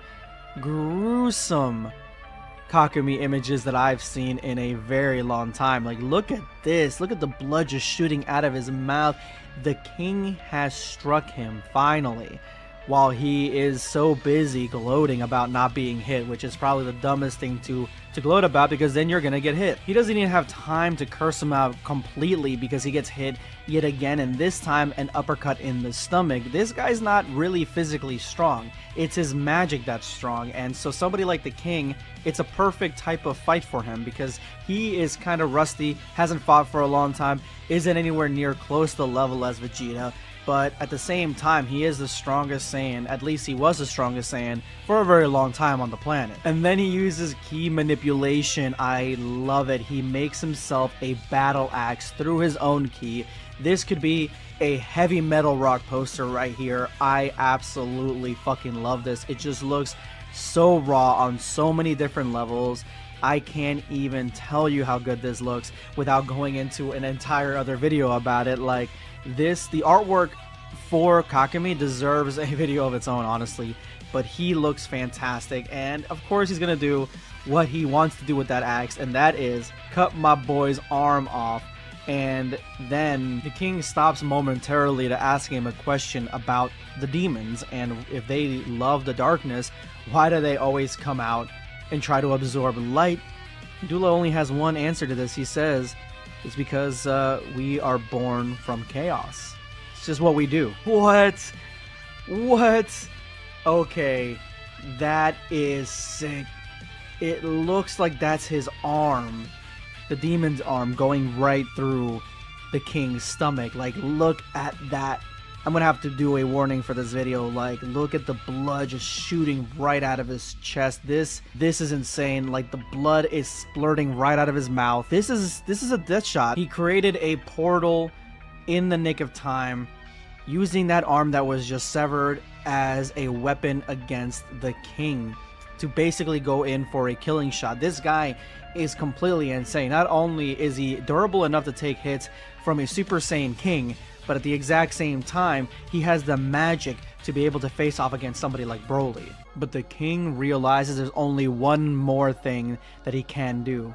And so he uses all the ki in his body and focuses all into his fist. And with that, as you guys can see right here, it's embodiment all around his fist. It just looks so darn cool. He sears the wound closed, and you can even see sound effects here of it burning the skin. It's burning his skin. He feels the pain, but he's not reacting to it, which is something that the demon doesn't realize what the hell's going on. I mean, look how beat up he is. Like, he has been acting and reacting to this pain all day long, but the king does not feel it. After searing it, and you can see here that it is coming out of his mouth, because this was literally his stomach. So him searing it and trying to close it up probably means he doesn't really have a stomach anymore, but I mean, the steam is coming out of his mouth, so there's probably still some fluidity in that.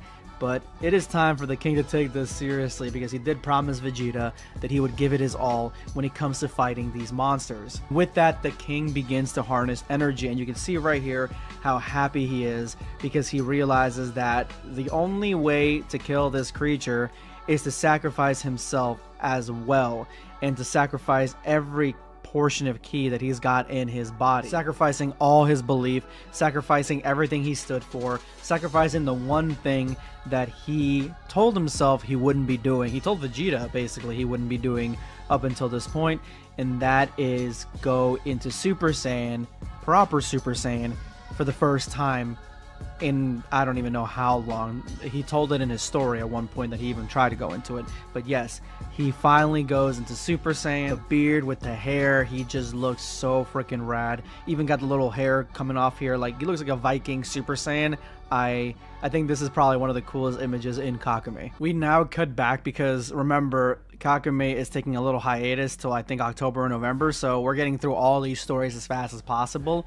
But we cut back to the other Venerable Heirs demon, the assassin, who is now being used as a punching bag by a secret technique from the Tuffle Saiyan hybrid, the one that was attacking him in the last chapter. And he explains that he is neither Saiyan nor Tuffle, he is just a child of planet Sadala, so he is something in between. Remember, in planet Sadala's Universe 6, he and the rest of the Tuffles live side by side with the Saiyans, and he is one of the very few hybrids that is able to use the Saiyan strength and abilities and uses the Tuffle technology in mind. But the demon's not hearing any of this and attacks him again right in the stomach. I mean, he must realize at this point this is not going to do much because he just pops up right behind him and attacks him again with the exact same attack, the one attack that is doing so much damage to him that he can't get past. These holograms that the Tuffle is using are just so detailed. They have smell, they give off heat,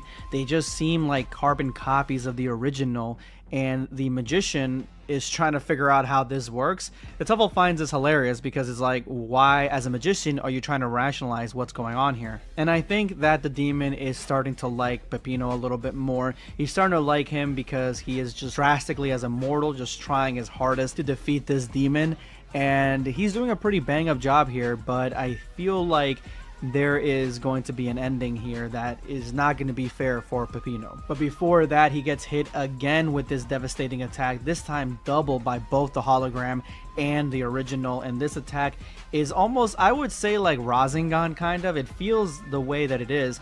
They had it at the very end of the last chapter where he had developed it and he showed it off, but now he's realizing that he can use it with other holograms as well, so it's almost like this character has become Naruto by using clones and using Rasengan attacks. And this is cool because the demon is trying to analyze like his attack and who he is, and even though the attack is doing a lot of damage, the abilities, the strength, the speed, everything is just still the same. And you can see right here, like, it almost looks like chakra points, and it just seems very Naruto-esque. At least this battle reminds me of Naruto, or some of the fights in Naruto. And he even claims that the attack isn't even up to speed, like it's not 100%, it's very, very small, it's not fully powered up yet. But the demon still has one more attack up his sleeve and attacks him with a devastating ki surge, and this one is enough to go right through his body and fully put him down on the ground. While the Tuffle's body restructures and repairs itself because that's some of the technology that they have in place, yeah, this attack is called the anti-space punch, meaning that he can attack from wherever he's at and it will feel like he's right next to him attacking him. So these punches are as devastating, if not more, because of the fact that he can attack them wherever he is. He can be really far away and these punches will hit just like if he was right next to them. So this is a devastating magic trick. And just the fighting between a magic user and a technology user is why this part of the chapter is so interesting. And it looks like it's over for this guy. He's still restructuring, he's still healing, but the demon's punches are used in this anti-space trick, I guess, magic trick.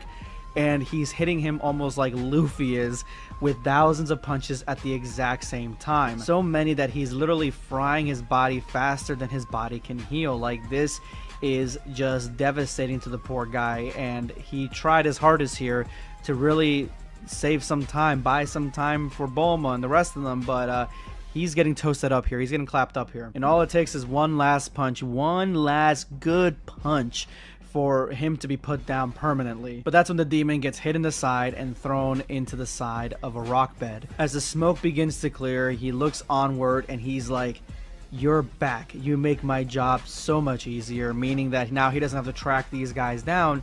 He can destroy them and use the magic of interrogation to kind of try to figure out where the hell is Bulma, because the Saiyans are finally back. We see Kaba and Caulifla both in Super Saiyan 2. Not sure what they're going to do against this guy like that, but maybe they have Super Saiyan 3 right up their sleeve. It is now up to Kaba, Caulifla, and the lieutenant to save Bulma's life against an evil demon who is hell-bent on killing her on the orders of a rogue god of destruction. We are back with Dragon Ball Kakumei, and let's jump into the chapter. And right off the bat, they have to do this without one of their own or two of their own, because Peppino, the artificial Tuffle, the half Saiyan, half Tuffle hybrid, is absolutely injured, completely damaged, and needs repair. So the lieutenant is going to bring him over to the Tuffle laboratories to get him looked at, while Caulifla and Kaba valiantly hold off this demon who has been literally running through everybody, running fade on every single character on planet Sadala since he's arrived. This is one of the strongest characters in Dragon Ball Kakumei, and I mean, he's facing against Kaba and Caulifla. But Peppino stops them and says that don't worry, he will take care of me, take care of everything. You don't have to worry about a thing. And when she's asking, what are you talking about? A growth starts coming out of Peppino's back, only to morph into some sort of humanoid cell slash cooler looking creature, almost looking like what you would imagine a Tuffle to look like. But what is this thing? So the creature's name is Kebbia and was created by his father, implanted into Peppino, and comes out in times of need. In case he gets hurt or he needs healing, this creature repairs him, which is really interesting for a technology that could benefit everybody. But Peppino is the Saiyan's version of an artificial android, basically, so it makes sense that this creature is attached to him and him only. Kaba and Caulifla keep their eyes off the prize for just a few seconds, but those seconds were precious, and in a fight against somebody who's been basically decimating everybody he's come across, that was not the smartest idea, because in their absent thought,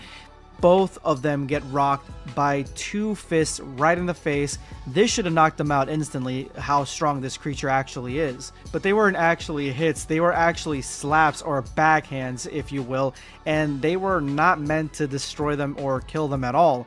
It was just to get their attention, get them back into the fight by just bitch slapping them, which is, like I said, this demon is completely out of pocket most of the time and one of the strongest warriors in the Dragon Ball verse, at least in this version. Caulifla, sporting her brand new Super Saiyan 3 transformation, stares right into Salaga's eyes and tries to punch him, only for it to completely fail, showing the extent of distance between the power levels of this demon and a Super Saiyan 3 Saiyan. She goes in and tries to knee him, and he catches that as well, evading it gracefully, but that's when Kaba jumps in, and again, this is a 2v1, so of course this is absolutely fair in this fight.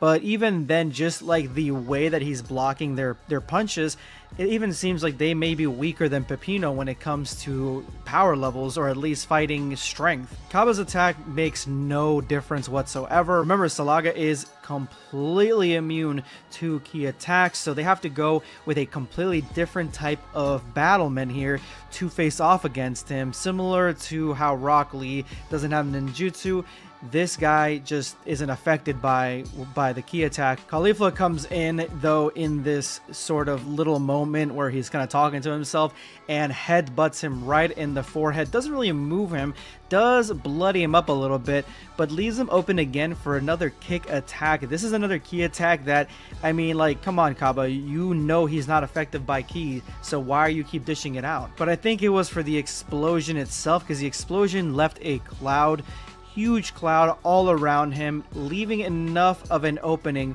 for the lieutenant to come in and actually strike him right in the face with a perfect blow. This to anybody else would be a knockout hit, but to someone like Salaga, it probably doesn't do much. But that's when Peppino comes back in with his tornado special move. This, remember, is the only move that really did some damage to him and exhausted the demon pretty easily in the last few chapters. And this is the only move that this guy actually physically had to force himself to dodge. So he dodged it only to be caught by Kaba again, who goes in for a galley gun, while Super Saiyan 3 Caulifla goes in for a cannon crush right dead center, right in his face. But he is easily able to deflect both attacks. Remember, he is not affected by key attacks whatsoever. I don't know why they keep issuing it, but they might not really remember or understand what his abilities are and how he keeps deflecting the key attacks. Caulifla yells at Kaba, what the hell is he doing? Kaba says that his arm won't move anymore, it's completely paralyzed. And during this interim, this is when Salaga decides that he needs to take out Peppino. Peppino is literally the only one here that is around his level, or at least close to it, with enough hacks that he can actually damage this guy. And so he's like, I'm going to take you out first, basically taking out the one guy that can actually do some damage to him. But Peppino is understanding the situation really clearly and tries to go in for another attack. Maybe the attack wasn't in full force, or maybe there's a difference with the distance or the timing or whatever, but the attack does nothing to Salaga and he completely brushes it off, only to go in for a death blow to try to kill Peppino again. But remember, Peppino can regenerate. He is essentially artificial, so he doesn't really have like the vital areas like everybody else would. And so I think that's part of Peppino's plan, to get in close to Salaga to basically hold him still, and using that really weak attack because he knew that Salaga would go in for the kill, which he did.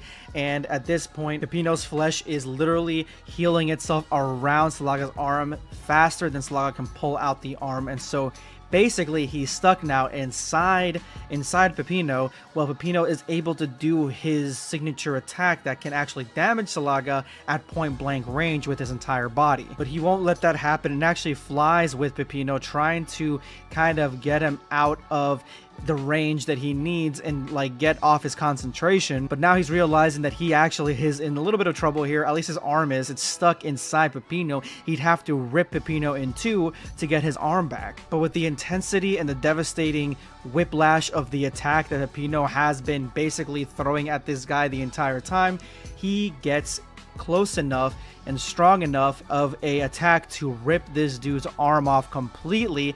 And now he's gushing blood as he flies off into the opposite direction. But look at his face. His face doesn't tell me that he's worried at all. His face tells me more that he's pissed off more than anything. The lieutenant fires an arrow and all of them try to converge on this dude's landing spot.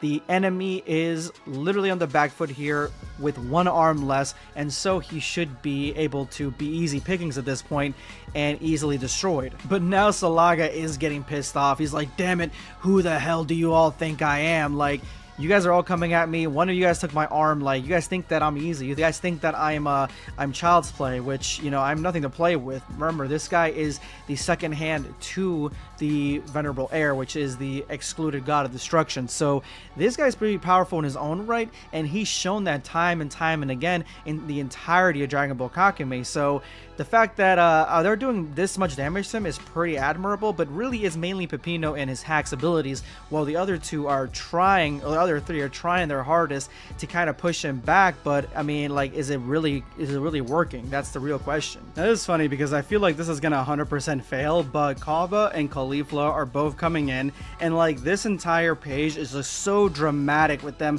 coming in. They're both giving it their all. Obviously Caulifla giving more, seeing as how she's a Super Saiyan 3, but still, like, they're completely in sync.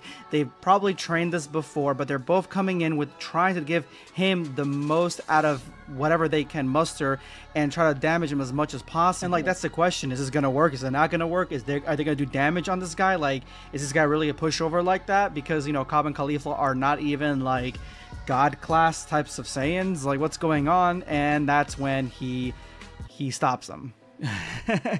Like, he literally stops both of them in mid-air as they are charging to him. He's got Kaba by the neck, and then he's manipulating his blood and using it as a hand around Caulifla's neck. He's got both of them by the necks, and that is when Kaba foolishly drops the capsule that Bulma is hiding in. Now Salaga is vigilant. He sees that this capsule falls and he notices that it's something, right? But look at this. He says their heart beats abnormally fast. He's like thinking faster than they're moving, basically. Their eyes are riveted on this capsule because they're both staring at it.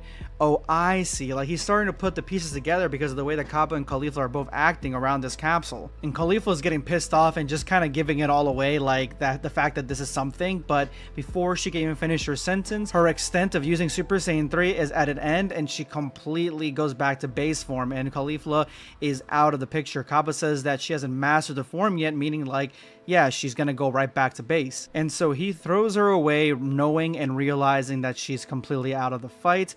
And that is when he starts manipulating a clone out of his breath. And this clone is heading toward the capsule. This is where you're hiding Bulma. And he's going straight for it. And if he grabs it, it's game over for Bulma. If she's crushed like this, it's out. It's done. Like, end of the line, end of the picture. Peppino tries to regenerate during this time, but his robot, his artificial being that's inside of him is completely out of order. Like, it's not gonna work, so he can't regenerate anymore. Now come on, Lieutenant, come on, you honestly have to have seen some battles here. Like, why are you so dismayed at this shit? Because like, she's like, oh, with me and Cabo alone, we're never going to be a match for him. She voluntarily, instead of trying to take out this guy while he's preoccupied with Kaba and going in to try to fight him, she gives up. She's like, it's over. She literally goes back to base on her own without anything else. But Kaba's standing on business, and with him so close, he punches this guy straight in the face. Look how powerful that punch is. Like, you can barely see this guy's face. It's completely blurry with blood and force, and he yells the famous line, "Don't you dare touch Mrs. Bulma." But again, it is all for nothing. He even says that the clone that's coming off him is about to destroy the capsule. I can only imagine this is happening so fast in such a small amount of time, but it's being drug out because they're, you know, that's the way they're moving and they're thinking so slowly, but everything's happening so fast. And Kaba is just so upset here. He's like, I must find the strength, as literally his claw is wrapping around the capsule that Bulma's hiding in. He's like, I must find the strength. And as he sees it get closer and closer and closer, he explodes into a mighty rage. Like, we've never seen Kaba like this before. Lieutenant not being much help here. She's like, you can't even stand, bro. Just give up. Why don't you just give up? But Kaba's like, hell no, I'm not giving up. I'm standing here on business. He says, I'm a Saiyan, and I don't need to stand on my own 2 feet to rip you to pieces. He gets a little praise from the enemy. Says the look on your face is almost spine-chilling, because this is not Kaba ever so friendly neighbor next door type of guy. This is like, I'm gonna kill you if you touch that capsule. Like, I'm going to rip your guts out type of Kaba. He uses all the strength that he's remaining to blast Salaga, and it is absolutely no use. Like, he literally just kind of blocks it, deflects it relatively easily with his hand. Salaga's like, what did you expect? Like, come on, seriously, what did you expect? But at least he tried. At least he did something. But that was probably his last action in this war, because he gets shot right in the heart. And Kaba is finally out of the fight. And actually, I love this panel right here. I don't know why. It just looks extremely detailed and not like Dragon Ball at all, but I just like this panel a lot. Kaba is now down, Peppino's down, Caulifla's down, and Lieutenant has given up. And I love the way that Salaga talks here. He's like, these things happen. You've given your all. It just wasn't enough. And I like that he's like kind of like a proud warrior. Like, this is kind of like how I wanted Gas to be in Dragon Ball Super, like more of a warrior like that, like where he acknowledges the strengths of his opponents even though he's stronger than them, instead of being like, ha ha ha, I'm stronger than you, which is exactly what ended up happening at the end. So I definitely like the way this is going. And boom, Bulma theoretically is no more, because he's shattered. Like, we have to actually figure out what happens when you shatter these things. Like, does everything inside just disappear? Like, is that how it works? He completely destroyed it. So, like, is it completely gone out of existence? I know, like, each one's like a little pocket dimension, kind of. So, like, What happens in the pocket dimension? Do they get trapped in there like the room of certain time? Like, what is going on? Either way, this dude, like, has been his main mission given to him by the Venerable Heir for chapters now, and he finally completed it, finally finished it. R.I.P. Bulma. I'm hoping that she's still alive somehow, but I don't see how she could be, to be honest with you. We are back with the newest chapter of Dragon Ball Kakumei, and Salaga has just killed Bulma. Bulma was in her own designed hideout capsule, a capsule that you can hide in, anybody can go inside, and Salaga just killed her. At least that's what we're thinking happened, but let's jump into this chapter and see exactly what happens next. When Salaga opens his hand, it looks like almost a universe pops right out of the palm of his hand. This leads the lieutenant, the only other person that is still conscious in this fight, to stare at it with a sign of confusion, like she does not know what is going on. And for the first time in this entire arc, Salaga is stuck. He cannot move. Whatever is happening, whatever happened with the destruction of the capsule, seems to not only have frozen him in place, but it seems to be whirlpooling him in, almost like the Mafuba. And instantly in his place, Bulma appears. It looks like she did some sort of sorting magic trick where she switched places with Salaga as soon as he destroyed the capsule. The thing is, if he destroyed the capsule, where the hell was he going? The mini universe is still there. Like, what is going on? What did Bulma set him up to do? Bulma looks over and realizes that, yeah, they paid a huge toll in the price of blood when it comes to this fight and protecting Bulma. The protecting Bulma arc has basically claimed several Saiyans over the last couple of chapters, but now the last ones that were left to defend her are all out of commission. They're not dead, but they're definitely out of commission. And then Bulma cockily says, "Don't worry, I'll take care of the rest." And we can see here that Kaba is a little surprised, but he's still conscious, and we have here what looks like to be a completely different device. This is not the capsule that Salaga destroyed. This looks to be something completely different, and the way the whirlpool is heading into the top, looks like this is where Salaga was sent off to, the Hoi Poi trap. And Salaga plops inside, and yeah, it looks like he is now trapped in the mini universe, that the pocket dimension that Bulma created inside the capsule. Looks like as soon as he destroyed it, a trap was set and he was placed in this universe, and but basically Mafubad with technology. And I love this line delivery by Bulma. "Hello, Mr. Demon. Here's your favorite target live from the vast lands of Sadala." So she can still talk to him through the little microphones on top. It doesn't seem like he can break through that very easily, because then the trap wouldn't work. So whatever is this material is made out of, whatever this machine is made out of, is trapping him in here 100%. Even he seems a little bit confused as to what's going on. "What have you done to me?" She says, "You thought I was helpless prey, and that was your biggest mistake." And I've been saying it for years. Bulma is an S tier protagonist. She is definitely one of the strongest members of the Z Squad, unaffiliated member. She's definitely on the sidelines, more like an assistant than anything. But if you come up against her with technology, like, you're always going to lose. I just didn't think that she was going to use technology against one of the strongest villains in Dragon Ball Kakumei. I did not see that shit coming. And look at my boy, he is sweating here. He's like, how did he get tricked? Like, he's usually on his guard. The only reason that he was even able to find the capsule to destroy it was because he was kind of picking up on the cues of everybody looking at this capsule. He knew that that's where Bulma was hiding, and that's where she was. But if he destroyed it, he didn't know that there was going to be a trap laid, and he didn't know that the Earthling had that much of a technological advantage over him to lay that trap, or even the foresight to lay it. Bulma set everything up. This was her whole plan. Check it out. She says it's far from easy to get out of the Hoi Poi capsule, which I don't know what Hoi Poi means. I'm assuming it's some sort of inside joke maybe, or some sort of hidden lore inside Dragon Ball Kakumei, maybe something I'm not thinking about in the past Dragon Ball. But Hoi Poi, you just just crush with your hands. There is in fact a voice command to be pronounced in Namekian, an almost dead language. So she could have gotten out of there easily by, you know, saying the Namekian phrase that nobody else knows. Nevertheless, if someone foolishly tries to force the opening or destroy the capsule from the outside, an emergency command is activated and then the assailant exchanges positions with the capsule's host. Once this happens, the capsule transforms completely into like a prison,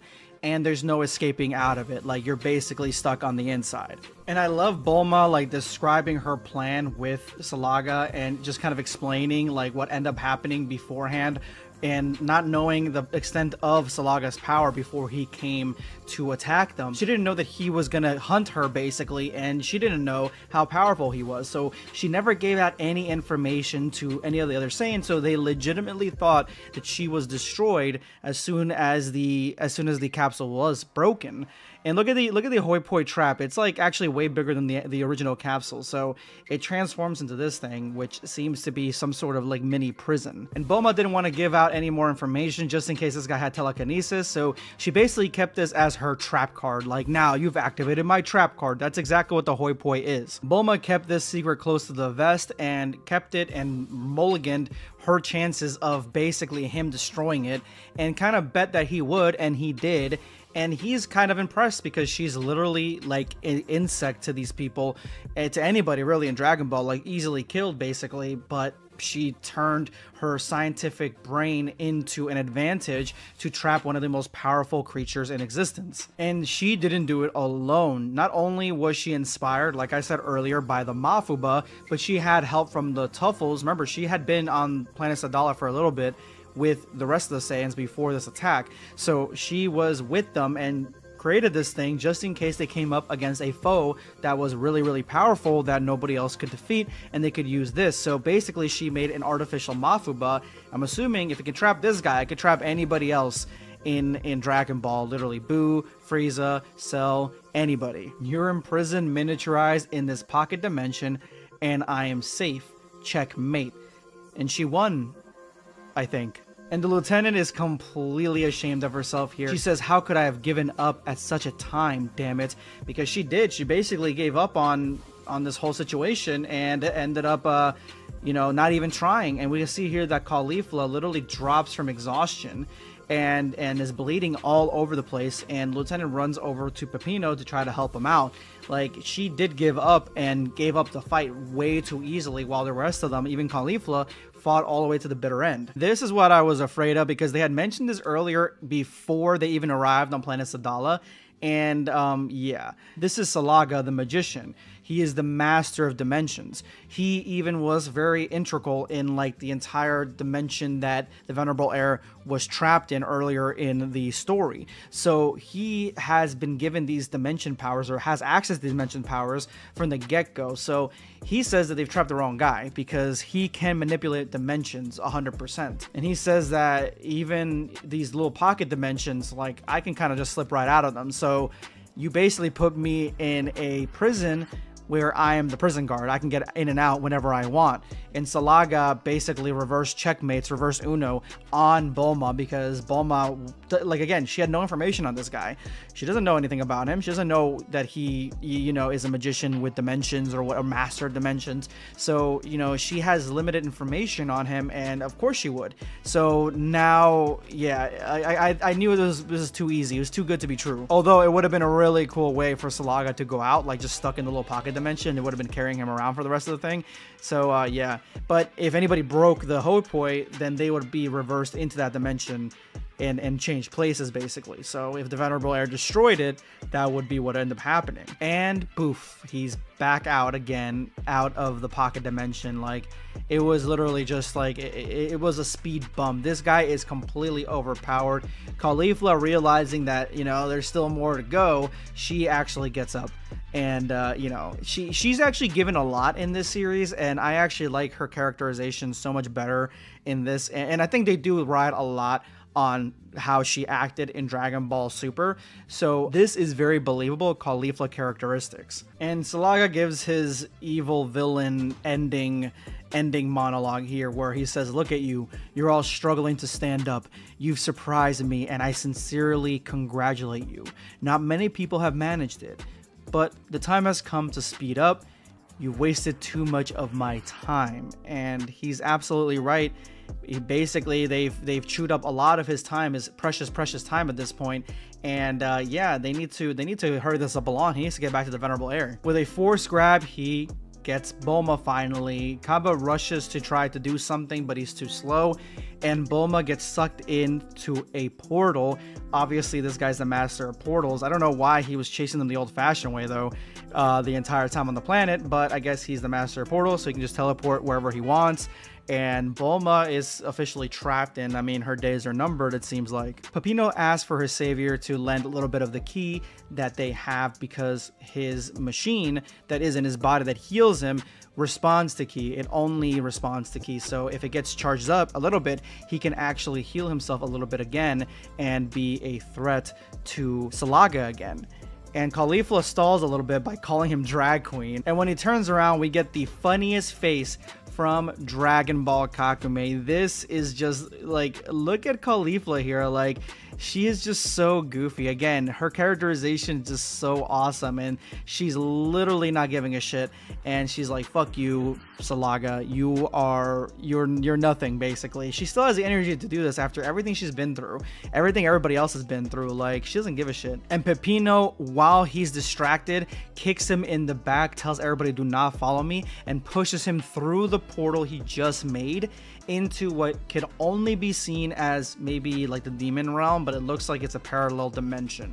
Once he lands, he sees that Bulma is trapped in this transparent cube, and he says he's gonna get her out of here. She says she believes him. I mean, it's gonna be tough. The one thing I do realize from just them entering this dimension is the way the art style has shifted now. I mean, the art style is very scratchy. It looks almost like poster board.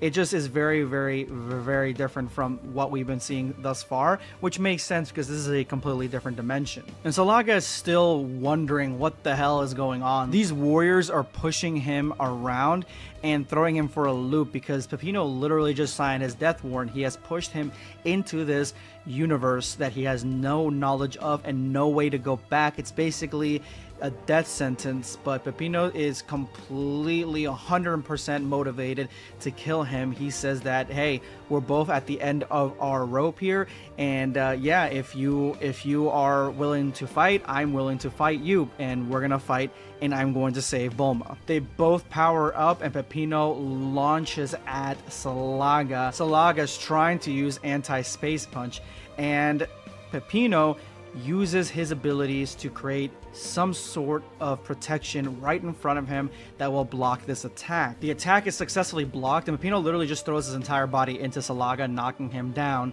using kind of twirling force, but it looks like maybe just the beginning portion of it, like he didn't actually kind of pull the entire thing off. And Salaga does not like the direction this fight is going. He doesn't like Peppino this close to him because of Peppino's abilities, so he kicks him off to try to get him some distance between them. Peppino launches right back, and he's powering up, looking almost like a lightning bolt. Again, he's trying to get as close to Salaga as possible because that's how potent his abilities can make him. By getting this close, he can actually really end this fight. And he hits Salaga again right into the molten lava, and Salaga is just getting so pissed off because he has no real counter to this attack, and since the beginning this has been the only thing that has hurt him. And so he rips off his shirt and he is just yelling, "I am sick of you," because he's so tired of Peppino at this point in time. He just doesn't want to deal with him anymore, and he's tired of being pushed back so much when these are just weak mortals. "You may be giving me a hard time, but you've no idea how much magic I've acquired over 403,986 years, and I intend to show it to you," meaning that he still has more in the tank, believe it or not. He's got more abilities up his sleeve. Peppino's in a bit of a shock here from seeing like just how much reserves this guy's got.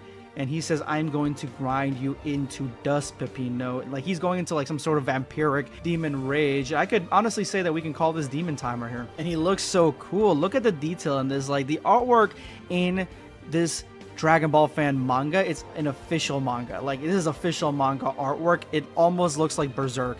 It's so cool. He says, I'm not impressed, Salaga. And Salaga is like, that's like the final straw. He just like rushes at him, and look at him. He just looks far more demonic than normal. Like, he just looks so crazy here. He's trying to time it right because his hardware is able to block all the blows. He says the blow is coming from the left, so all he's got to do is block it from the left.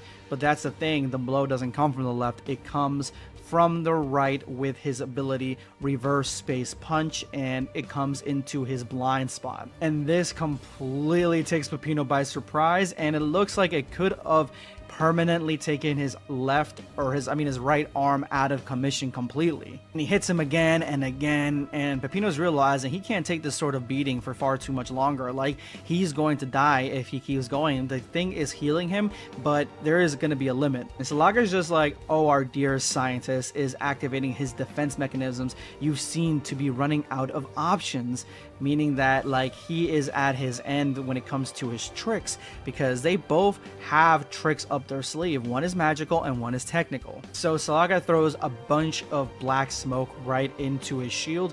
This smoke could possibly be toxic to Peppino, and Salaga says this is going to get you out of that shell. He's using almost like 9 grams palm rotation, or like a sphere or a barrier sphere. So yeah, Peppino launches out of there, and he says, this guy literally won't let me breathe. This is like a really good fight. Like, it's very, very strategic, which is something that we don't see very often in Dragon Ball. The smoke begins to surround Peppino, but it's not actually smoke because the smoke is connected to Salaga, and Salaga is able to grasp onto Peppino, and he seems to be like sucking his soul out, or maybe his air out of his lungs. That's exactly what it is. Salaga is stealing his vitality, his ki, his soul, and it's a technique that he's learned just recently, a few hundred years recently, while he was trapped in that dimension with the venerable air. He is sucking out the entire soul of Peppino, and this could be the end of him. But instead of his soul coming out, it's actually his artificial buddy Kebiya coming out of his mouth. And Kebiya punches Salaga, then transforms into armor around Peppino, and it looks like stabilization 100% complete. Post, he's activated armor mode around him. This seems to be more likely the last straw that Peppino has against Salaga. Bulma's impressed, but Salaga is not. He is done with these tricks. He's ready to take Peppino out completely. Kebiya, so you were evolving on your own all this time. Let's see how much it's worth, meaning that his artificial entity has been basically working on the side to better protect his master, essentially. And this guy makes him strong enough to not only catch up quickly into Salaga's chest, but push him through molten barrier rock all the way across the planet's landscape, and it looks like it made him on equal footing strength-wise with Salaga. And Salaga punches him back, and yeah, it's a very hefty punch, and he's bleeding a lot here, but he could be dead if he didn't have this armor on him. And Salaga is impressed with Peppino 100%, but I mean, he's got to do what he's got to do at this point. He's taking way too much of the Venerable Heir's time dealing with this guy. And so he says, stop this if you can. Finally, we're getting to the finishers, and he, I don't know, transforms into Goro, this ability that grants him several more arms. I'm assuming he's going to attack him with ki from each of those arms, making or amplifying his abilities and his strength. And that's exactly what it is. It's just he's punching the air and shooting attacks at him, similar to what he was doing earlier. So he is going to be hitting him thousands of times over with these attacks like a Gatling gun, almost like Luffy's Gum Gum Gatling. But Peppino easily dodges all of them, and that's because he is basically analyzing where these punches are going to end up, where they're going to drop, and he's just moving casually out of the way. So this attack, this final finisher attack, he's completely dodging it like he's got Ultra Instinct. And so he decides, you know what, I'm going to go with a Giant Blast, and if you move out of the way and try to, try to dodge this one, it'll kill not only whatever planet this is that we're on, but it'll kill Bulma as well. No choice but to stop this attack cold in its tracks. He says he can't lose, not now, not when everybody is counting on him. And I mean, he's gone above and beyond here, way more powerful than any of the other Saiyans really that we've seen so far that were defending Bulma. So he is their trump card. He says that just let it happen. Just lie down. Don't worry. I'm gonna drop you. I'm gonna take away your pain. You don't gotta worry about nothing. Just let this happen. And Peppino yells out, Salaga, Master of Dimensions, you've already lost. To everybody's surprise, Peppino had shot through the blast with his own abilities, threw it like a knife, and this cuts right into the dead center of Salaga. And what ended up happening is the first use of non-ki attack against someone wielding ki. Ki is not supposed to harm Salaga. Yeah, he knew that, and he knew that he would know that, so he would be left wide open essentially for a artificial attack, one made out of his buddy, basically the guy whose armor he's wearing. This is just made out of it. It's just a giant spear, and that's exactly what ended up happening. It cut right through the attack and shot right through Salaga's heart. He says, here we are at the conclusion, Salaga. And Salaga says, well done, Hybrid. I must admit, you've won. And that is the end of this chapter. What a crazy battle, guys. Venerable Heir, Dula, and you, my brother, I count on you. And with that, one of the most feared villains of Dragon Ball Kakumei is finally defeated. I failed my mission, so as a matter of principle, I'm letting you go back out there with that Bulma. On the other hand, Amaron's more reckless than I am. You'd better think twice about what you want to do against him. And with that, the Tuffle also has reached his limit, battling across multiple manga chapters. It's finally over. And with the help of his trusty android, they have finally kept Bulma safe. The promise that Kaba kept to Vegeta all those chapters ago has finally been kept. You did it! I can't thank you enough! Miss Bulma! Peppino! And what about him? Asked the lieutenant. Peppino vanquished him. Well done. And I do gotta agree with all of them that Peppino definitely came out on top here. He pushed it to the very limit, did everything he could to keep Bulma safe, keep his promise, and he wasn't even there to hear the promise in the first place. He came in the third quarter and he absolutely squashed it. This young man, thanks Lieutenant, I can't believe it. Peppino, we should join your mother and the other isolated inhabitants. I'll be safe and the others will take care of the rest. I wonder how the others are doing. Has Kale managed to calm Broly down? I'm having trouble sensing her ki. Let's not waste any more time and get back to Kale.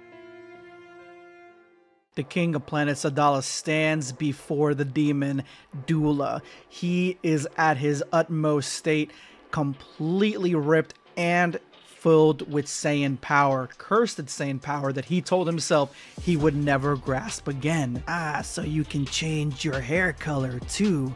Blonde might suit me too. I hate this feeling. It feels like I have to put it aside. Tss.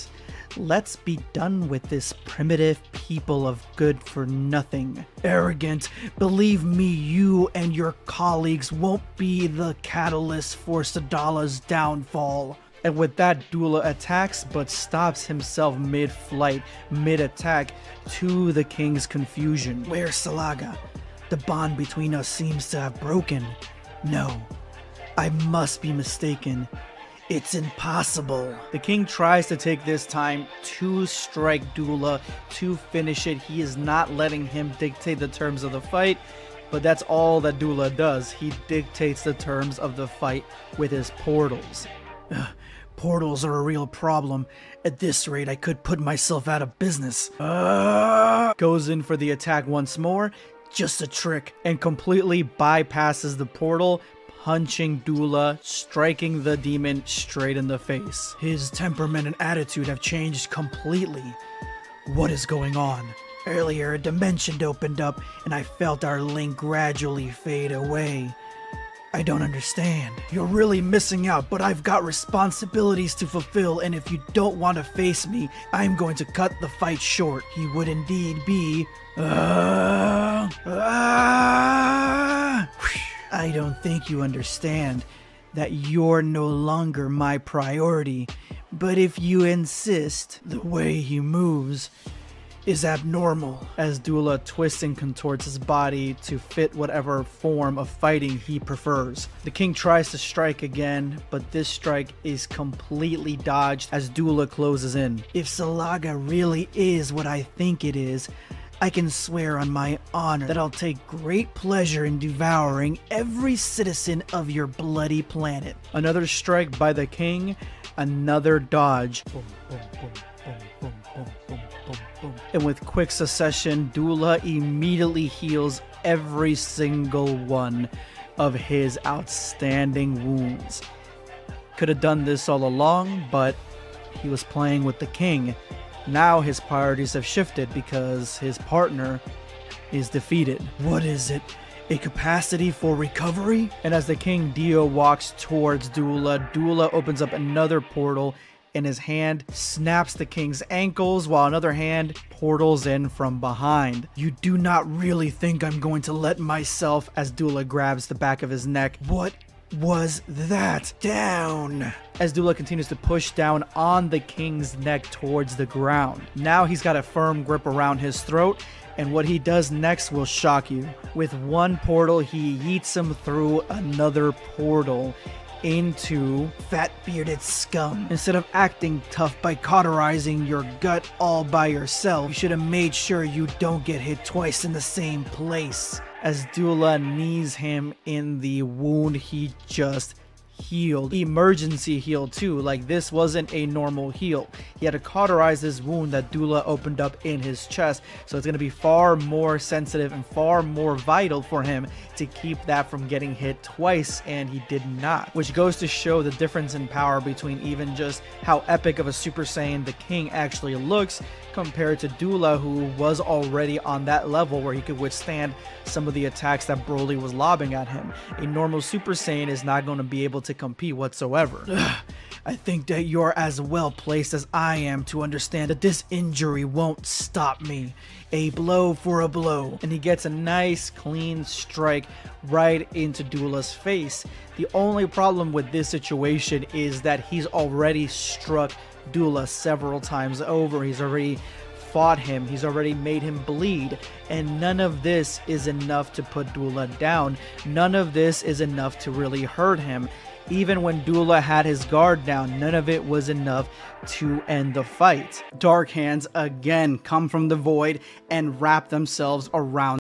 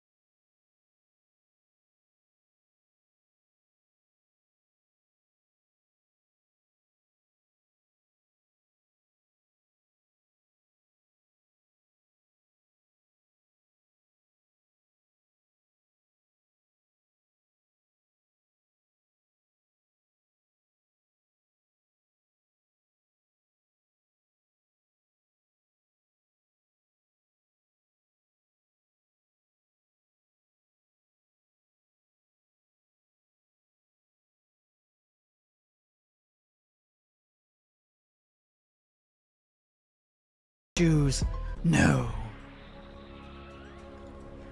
Chilai and Lemma are all we've got.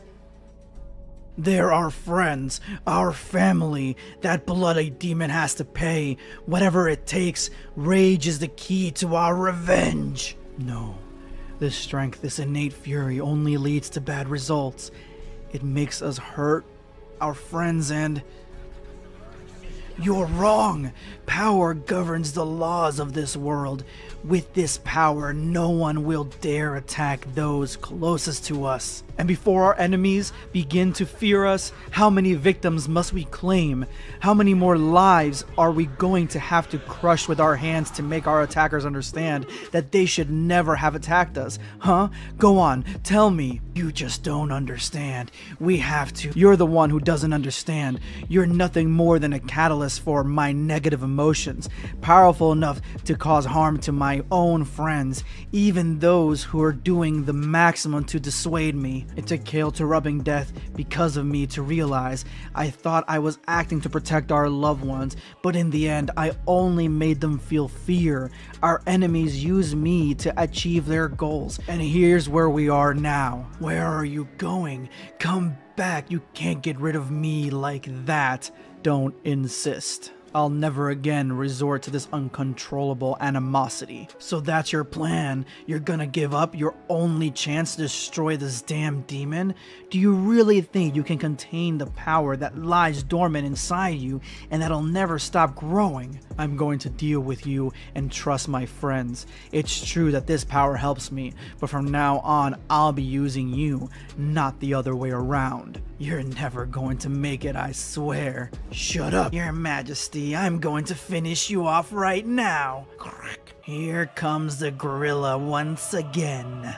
As Broly finally masters his legendary form. With one solid movement, Broly grabs Dula's arm and takes it away. You could tell just the face that Dula's making. It's not the confident, cocky face he's had this entire arc. He is completely serious, and now I think he's starting to realize the reality of the situation here. And I love that he remarks right here. He said that he doesn't look mad anymore because the entirety of the Broly versus Dula, or the Broly versus anybody fight in this arc in Kakumei at this point in time has been Broly really pissed off, Broly losing his mind. And so at this point in time, it's very clear that after Broly essentially killed Kale, it's not verified if she's dead yet, but it seemed like in the last chapter he killed her.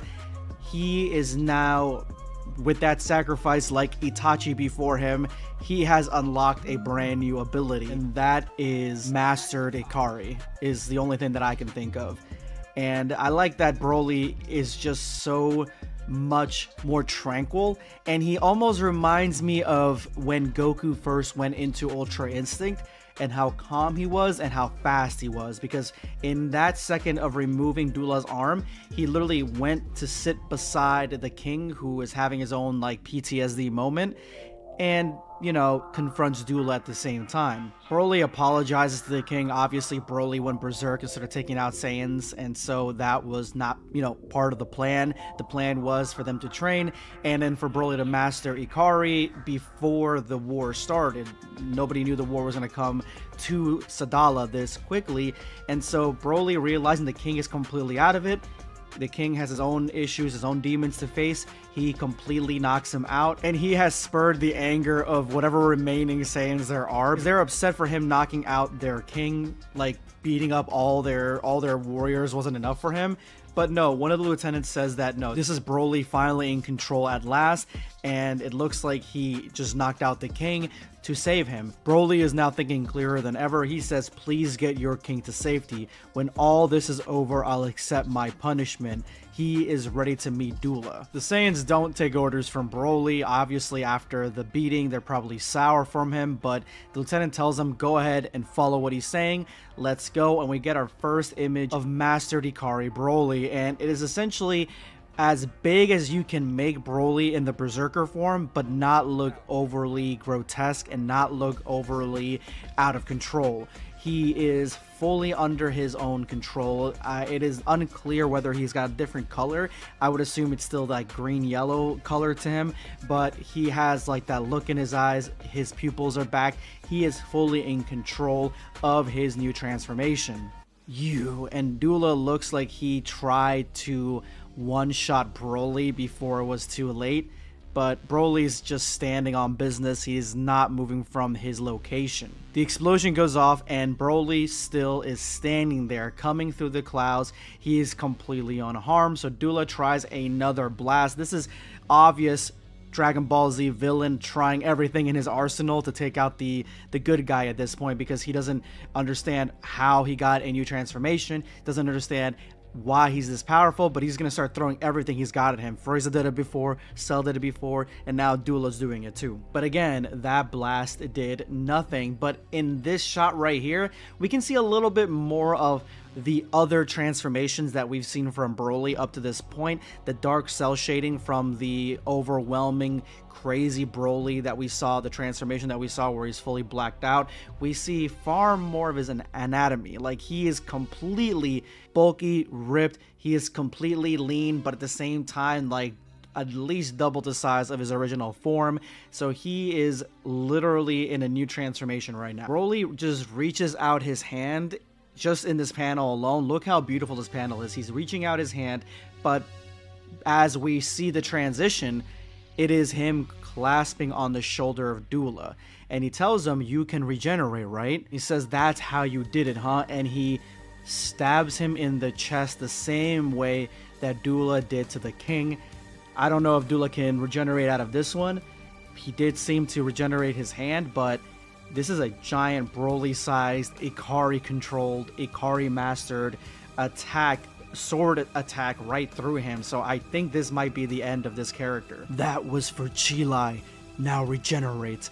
You're gonna pay for it, I can assure you. See what you've just done? Chilai wasn't so lucky. Come on. And this guy has been, like Dula, he's been just the bane of Kakumei up to this point right now. Taking out Chilai, trying to part of the team to take out Bulma, and then at the same time pushing Broly to basically not only take out all the Saiyans, but also take out Kale. And then we have all the entire situation that happened with the king, his PTSD being triggered. Everything is connected to Dula. Dula is, to be honest, from what we've seen so far, he's definitely the deadliest out of all the villains that we've seen from Kakumei up to this point. Broly focuses his fist in Dula's face, but doesn't actually hit him. It's like this sort of like little whirlpool black hole attack comes out of it and punches him right in the face, snapping his head back. That is when Dula activates his trap card. He uses thousands of portals. Remember, Dula is the master of portals, and within those portals, key blades, it seems like, or key arrows, start coming through them, attacking Broly, and they're all over the place, so Broly cannot dodge these. And he doesn't. He literally just flexes and they bounce right off. So yeah, he's completely fine. It looks like whatever power gap that Dula was with Broly, it's completely amplified now, and this is the first time, the real first time, that we're seeing a mastered Ikari Broly in charge of his own senses. And it's really interesting because in the Dragon Ball Super manga, that's exactly what's going on at this moment. Dula, Venerable heir, Salaga died. Unleash yourself. With Dula unlocking a new ability, or maybe unleashing a new form, Broly finally catches up to him, and the only difference in this new transformation is just markings on Dula's eyes, but maybe he's got more mastery over black holes in this new form. In that moment, he unleashes what can only be seen as ki whips, and he actually manages to use his ki, I guess in this new form, to cut through Broly's skin. So now whatever new transformation or unleashment he did, he is now getting closer to that Broly level of power. Like, these god assistants, I guess, or assassins and sorcerers, they are way overpowered when it comes to Dragon Ball characters here, because this guy was literally just completely weakened from Broly, and now he, just from a little transformation, is now getting closer to his level. What's wrong with him? The force of his blow and his precision increased tenfold. I didn't see it coming. Could it be his magic? My physical strength far less developed than yours, but my magic can make up for this without any problem. I am Dula the Summoner, and I'll show you what the honor of my nickname is worth. He's gone.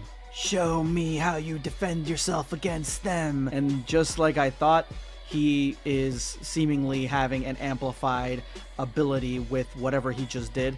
The power he just unleashed has amplified not only his magic, but also how great of an amplification his magic can actually hold.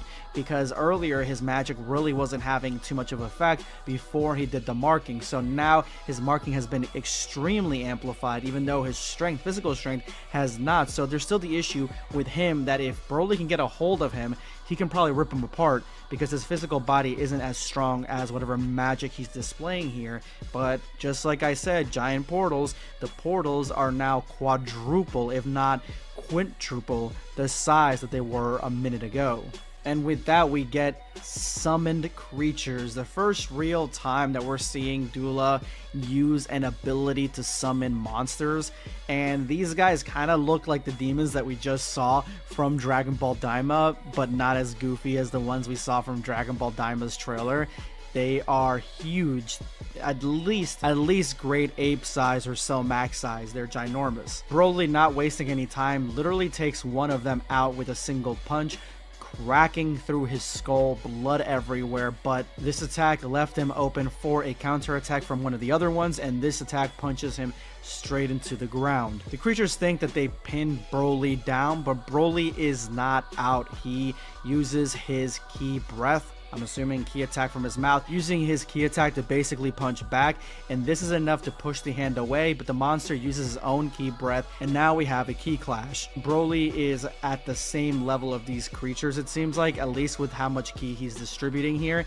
And you can see here, he's using everything that he's got to push these guys back, or in an attempt to destroy as many as he can single-handedly. And with just all the strength that he had, he manages to succeed and blew them up head first.